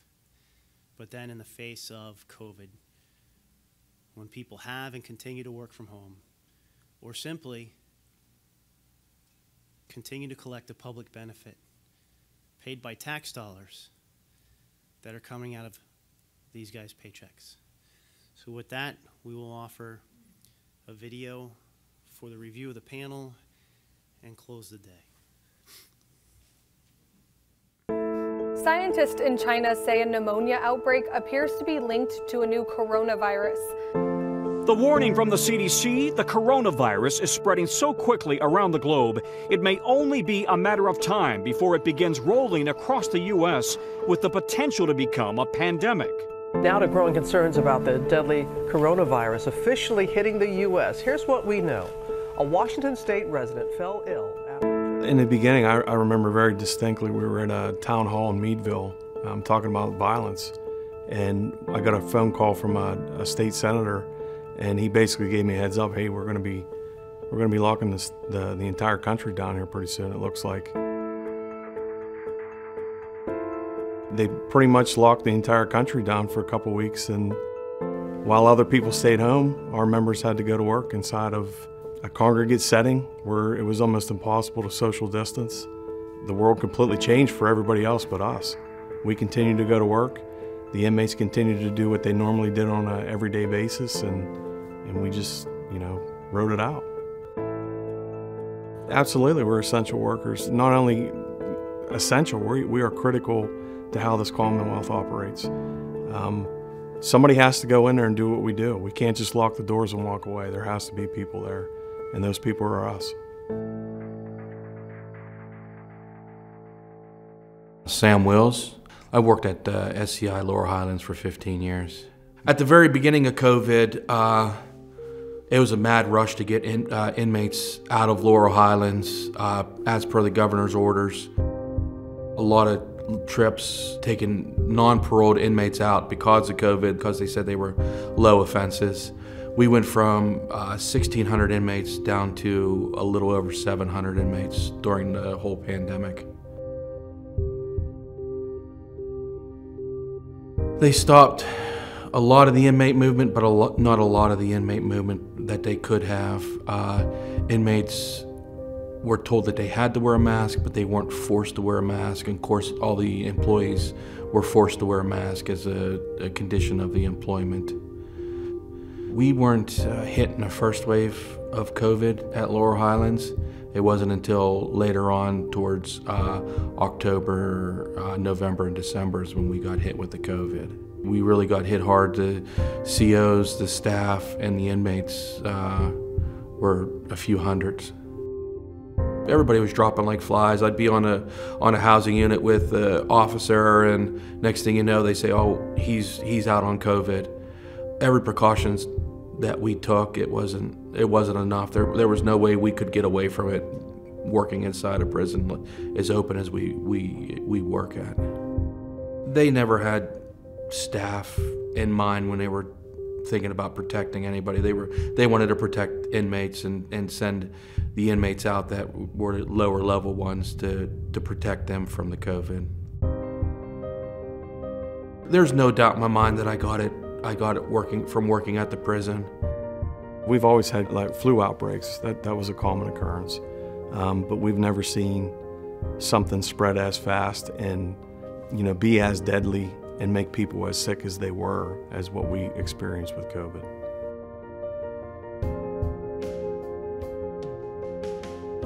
Congregate setting, and it's very hard to social distance, and once it gets inside of the jail, it spreads like wildfire, and we've seen that, where we had maybe a handful of positive people that we found through testing, and within days we went from a handful to dozens, and then from dozens we went to hundreds.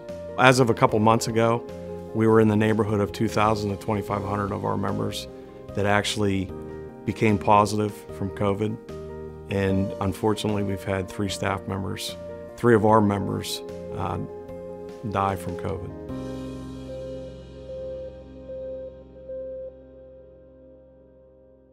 John was he had a very strong idea of what was right and what was wrong, like the law was the law. I think a lot of that had to do, he did his 4 years in the military. He had at one time, his father was a police officer years ago in their municipality, and so that was always a big part for him. If someone was willing to work to help themselves, he would bend over backwards to help them as well. If he cared about you, nobody better mess with you, because he would get in their faces and take care of it. But it's funny, as strict as he was about right and wrong, and this is the way things should be done, you get him with a small child or animals, and he was a big pushover, and he had the hugest heart for them. Even when he was feeling his worst, he didn't call off. He went in, he took extra shifts, he was a worker. He was a corrections officer at Camp Hill institution. As a corrections officer, of course, maintaining the running of getting the inmates to and from where they needed to be, preparing inmate passes, getting them to sick calls and such. He would also occasionally even go to, if an inmate was in the hospital here in Harrisburg or Hershey, he would go and sit and do a shift there sitting with them. The working conditions, at least climate-wise, having to do with ventilation and things, that was always a problem. I know he was a little concerned because he did feel that the inmates were getting they were protecting them more than they seemed to be protecting the officers. He started feeling flu symptoms. It was the first weekend in October of 2020, and just feeling not well. So right away he realized, well, I need to get tested. It was something they required. I started getting cold-like symptoms, not feeling as bad as he did.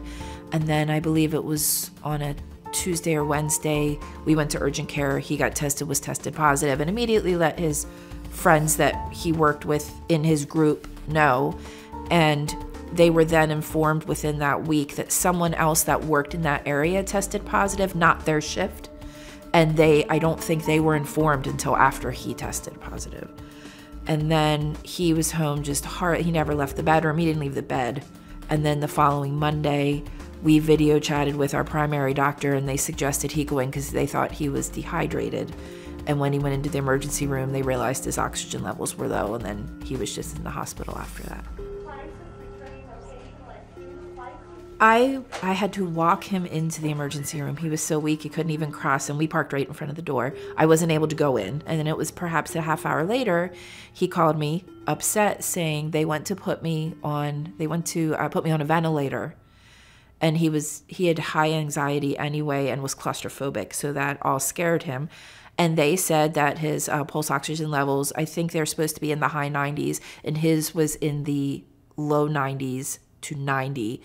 And because he could not handle the mask going over his face for oxygen, they'd have to intubate him. And they figured a week and he'd be better. He started to improve where we were able to text, we were able to talk on the phone, we video chatted once or twice, but then things took a turn for the worse the next weekend. They transferred him to Hershey. He was there, got there late Sunday into Monday. pretty much it was very similar to how he was at Good Samaritan, where they had to keep him so sedated because when they bring him out, his anxiety would flare, which of course is going to make your heart race faster and make your lungs work harder. And that's what they were trying to avoid. But unfortunately, he was hooked up to this ECMO machine, which pretty much oxygenates the blood for you and then puts it back in because they were trying to give his lungs a rest. He went into acute respiratory failure. They described that his lungs were turning into cement because they couldn't do everything that needed to be done to reoxygenate. So, and of course, this whole entire time, I couldn't visit him. I couldn't go in at all. They weren't allowing that, which I understand. So then on Saturday, November 7th, which was a month to the day from when he tested positive, the doctor called me at 6 in the morning and said, he's really not doing well. I don't think he's going to make the day. That he said, I thought he was turning the corner earlier in the week, but he had gotten another lung infection on top. So he had both a viral and a bacterial infection, and it was just destroying his lungs. He said if we unhook him from everything, he wouldn't be able to make it. I said, that I was ready and that they could remove him, and I think perhaps he only lasted 45 minutes after they unplugged everything. And it was kind of hard because, of course, nobody could come with me. The hardest part was making that call to his dad on the way home. So I waited. I had to wait like 2 hours. I couldn't do it. When John got sick, his dad was just a wreck, and some of the hardest calls I've ever had to make were those daily calls to let him know how he was doing, and then John's stepmother and I would have to try to translate it in a way that his dad would think positive, but I would hear him sobbing in the background, which was absolutely probably one of the hardest parts of this to deal with. And then I think it was maybe the second week in December, I got a call from John's brother that his dad and his stepmother both went into the hospital and they both tested positive. She was released, but then he was in the hospital and passed away 5 days later. But he had said after what happened to John, he didn't want to be on a machine, no ventilation, nothing. So he passed in his sleep within a week. The one thing that sticks out with this is I'm 48. He passed 2 weeks before my birthday, and it's weird now to fill out paperwork and status as widow because I'm 48 and he was 50. He could have retired in April of last year. And we had done our wills, but we had never talked about, wow, this is how I want my funeral to be, and this is this. And we had a 5-minute conversation about it, and then that was it. And I had to come up with the rest, and that was just the place I didn't see myself being yet.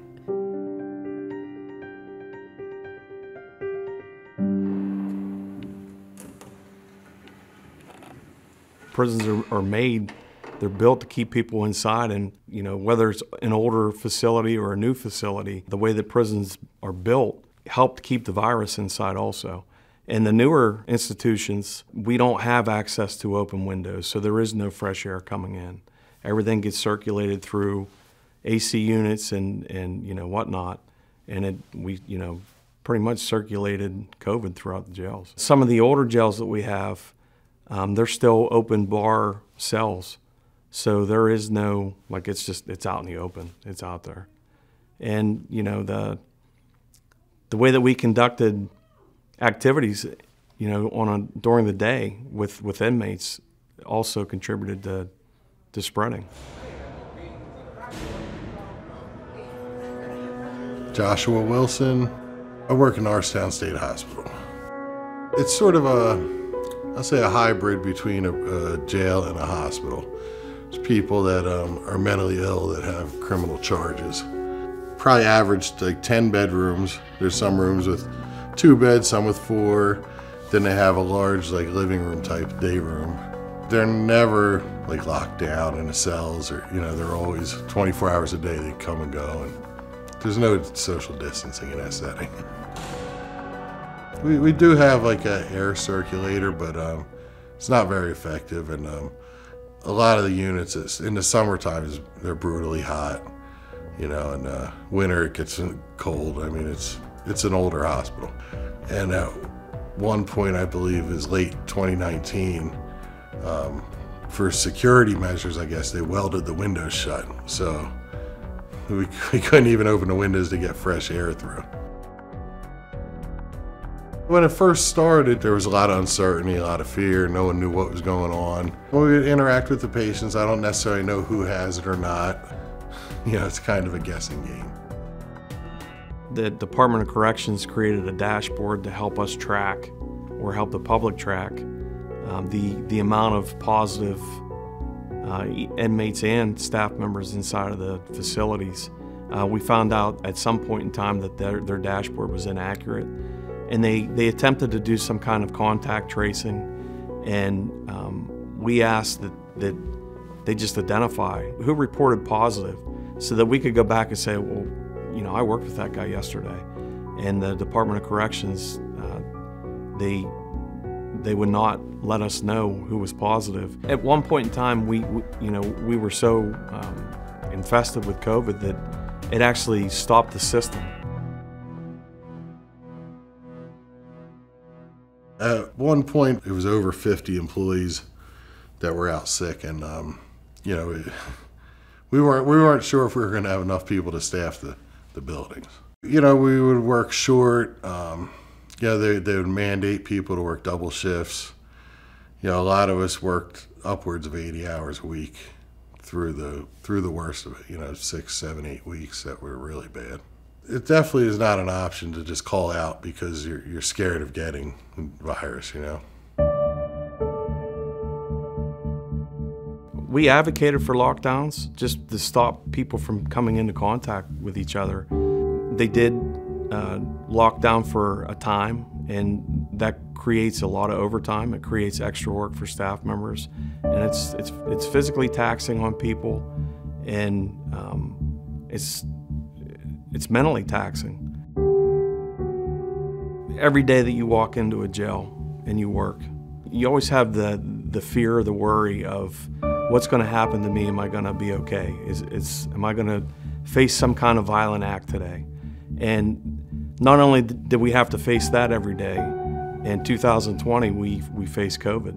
So not only do you have to worry about yourself, which we've always worried about, now I got to worry about what I'm bringing home to my family and the people that I care about in my community. During the time, you know, I was unsure of who I was around that was positive, and I didn't know. So, you know, at home I couldn't, you know, I couldn't be around my children.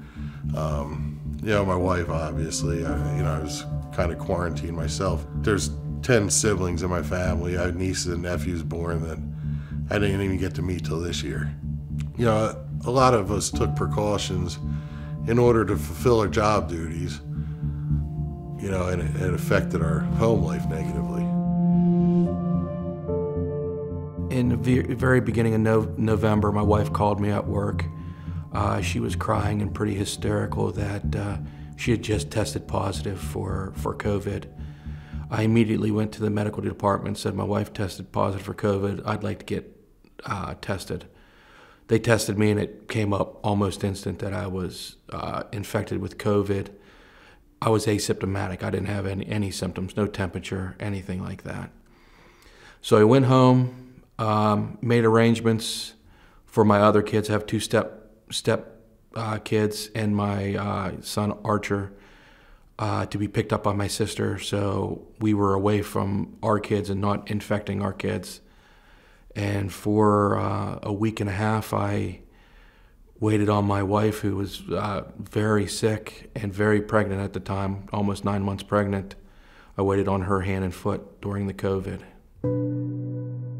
It was the 20th of November, and Nancy hadn't slept for 2 days. She was in pain. She couldn't breathe. She was in pretty bad shape, and we were very concerned. She told me to take her to the emergency room. I got her to the emergency room. I went to go in with her, and they were saying there was no way that I could go in with her because of us both being positive with COVID. She had to be almost carried inside. She was doing so poorly. She was really scared. They got her on oxygen. Her pulse ox was down to like 88. We got there at 2 o'clock in the afternoon, and they didn't get her back into the emergency room until midnight. She had to wait in the waiting room for 10 hours, so that was tough on her also. And she was pretty hysterical about being there alone. Phone calls and text messages is all I had to communicate with Nancy during this whole time. I wasn't hearing anything from her. You know, she'd message every once in a while, and I said, I gotta call the hospital. I called the maternity ward, and the doctor says, we're going in right now. We're gonna deliver the baby. We're gonna help her out as much as we can. During delivery, they actually had to suction Luna to get her out of Nancy, because Nancy was so weak with COVID and being there that she really wasn't able to push. So they had to assist with her delivering the baby. It wasn't until 5 days after Luna was born that I was able to go and pick Nancy and Luna up at the hospital, and I got to see her for the first time. It was hard for me being a protector and a provider like I am, and feeling as hopeless as I did was too much to bear.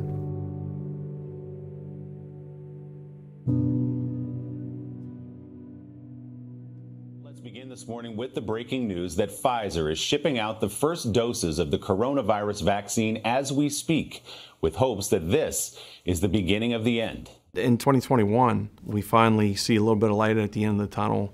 The vaccine's been approved by the FDA, and I fully expected to, because of where we work and because of the amount of COVID that we've seen and experienced, I really expected to be in that first wave, and somehow we got put into the 1B phase, and I was shocked. I couldn't believe it. I felt very disrespected.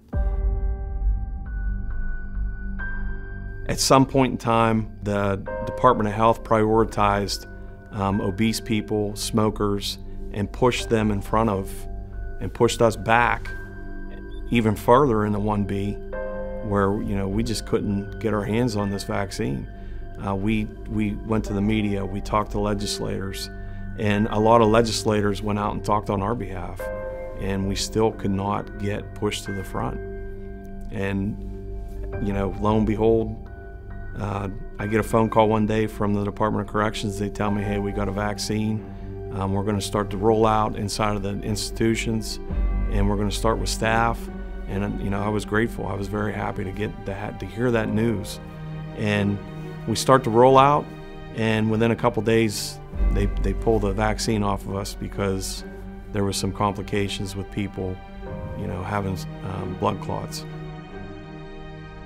The vaccine rollout began, and people started lining up to take the vaccine, inmate and staff, and then they had some extra vaccine left over that because people refused to take it or had already been vaccinated, and those vaccines just went to waste. Instead of taking them somewhere else and saying, hey, we got 150 doses, does anybody want vaccinated? Let us know and we'll do it. They just disappeared.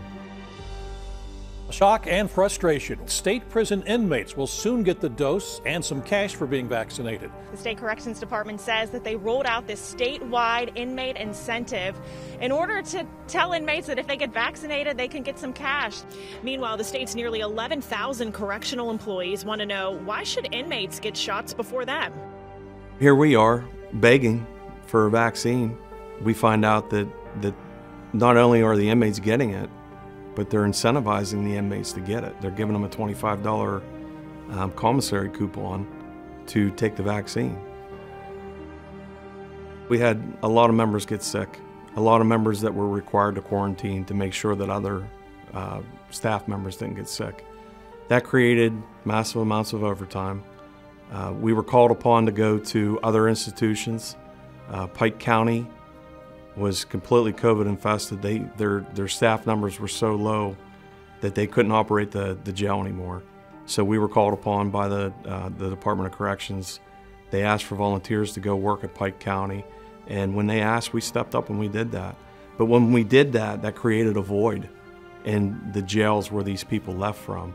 We were called upon to go to Huntington, to go to SCI Phoenix, and every time that call came, we went. The mental anguish of people that care about you when you're going to work in a setting like this is, now it's compounded, because they do worry about your safety when you go in there on a regular day without COVID, and now they have to worry about you going in and contracting something, and that takes a toll on your family. Good morning to each of you on this 12th day of March 2021. It's been exactly 1 year since we found out about this disease called COVID. And I honestly believe none of us would have expected or anticipated what we've dealt with over the past year. This has easily been the most challenging circumstance that's happened in this country, certainly in my lifetime and in most people's lifetime. And easily the most challenging thing this department's ever faced.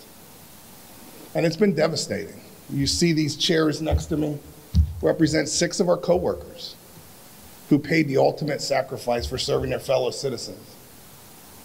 They died in the line of duty from COVID. At one time, somebody had told me that God, even though I'm not having a good relationship with him right now, allows you to pick your parents. And I think Kyle chose me because he knew I wouldn't take second best. There's nothing that kid couldn't do that he didn't excel at. I was proud of him as the heavyweight wrestler that he was. As a matter of fact, senior year, he was not the glory hounds, but he was the one who took a backseat to all the glory hounds, even though he was known as Kurt Angle's little brother, because you will not find anybody who can shoot like him. He would be down on his knees as a heavyweight, and he would take out guys who didn't know what hit him and would come. And so at the last day, I was like, they had better honor my son for being the man that he is.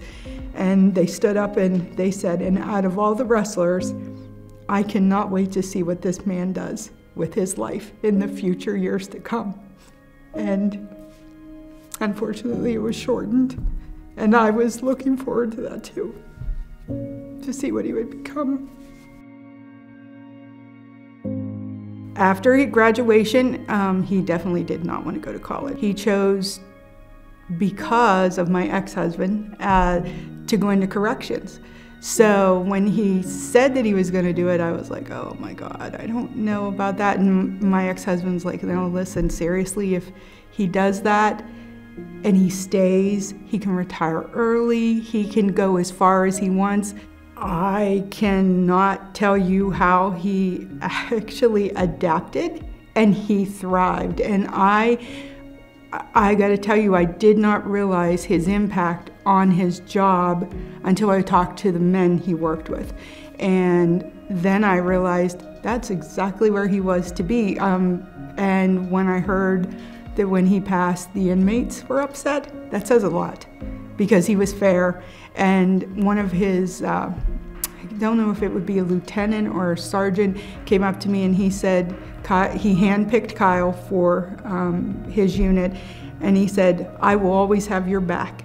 And he said, because you're always my lead guy. So Kyle was the big guy, and he went in first, and so, so that's what it was. And then I found out how respected he was, by which I knew how respectable he was, that he actually was growing into be a man, and a good man. So at his funeral, unfortunately, I learned a lot too late that he is exactly what I hoped he would be. He calls me and he said, I think I have COVID. So I'm on the phone. And I'm like, why do you think you have COVID? He said, Mom, I have a sinus infection. I'm starting to really not feel good.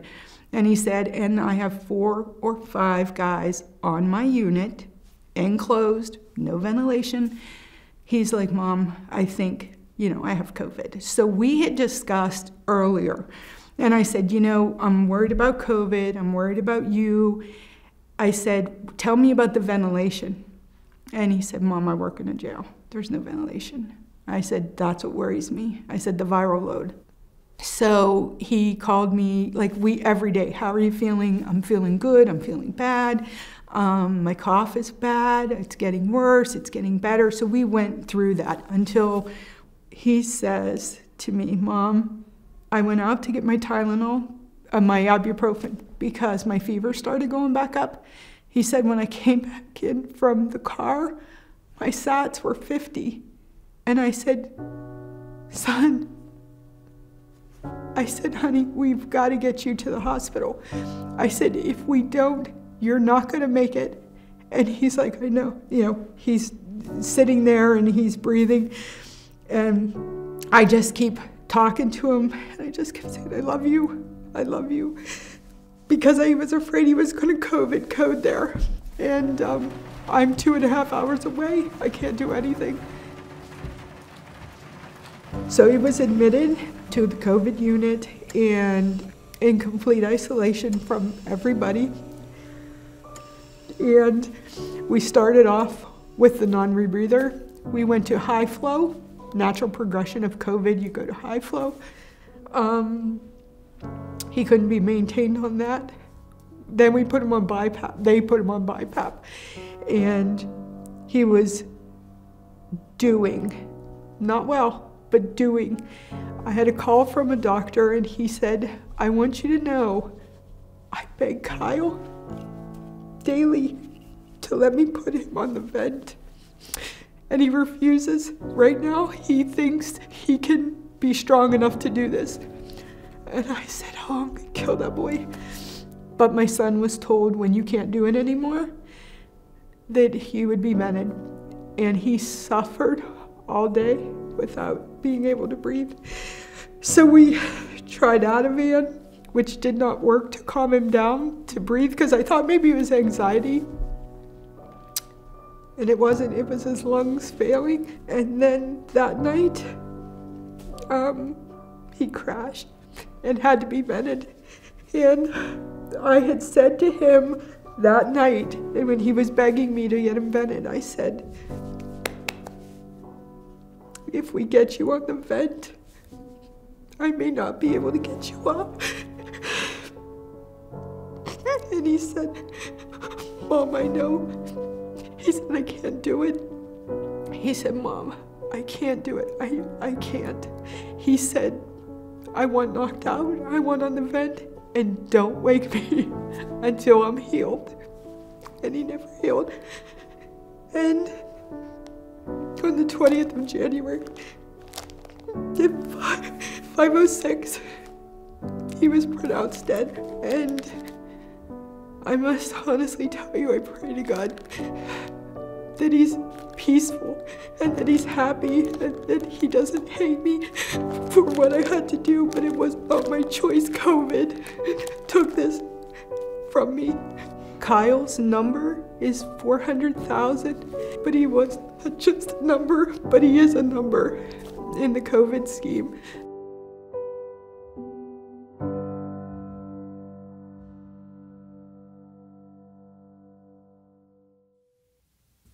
Thank you, members of the panel.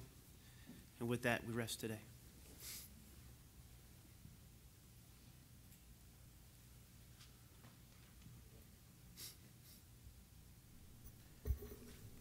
You rest for today, Chris? Yes, sir. Okay, thank you very much for that. Very gripping. Okay, we will meet back here tomorrow morning at 10 o'clock again. So anybody have anything else that they need to say today down here? No, sir. Okay. Chris, you're okay then? Thank you. Okay, we'll see you all tomorrow at 10 o'clock then. Thank you.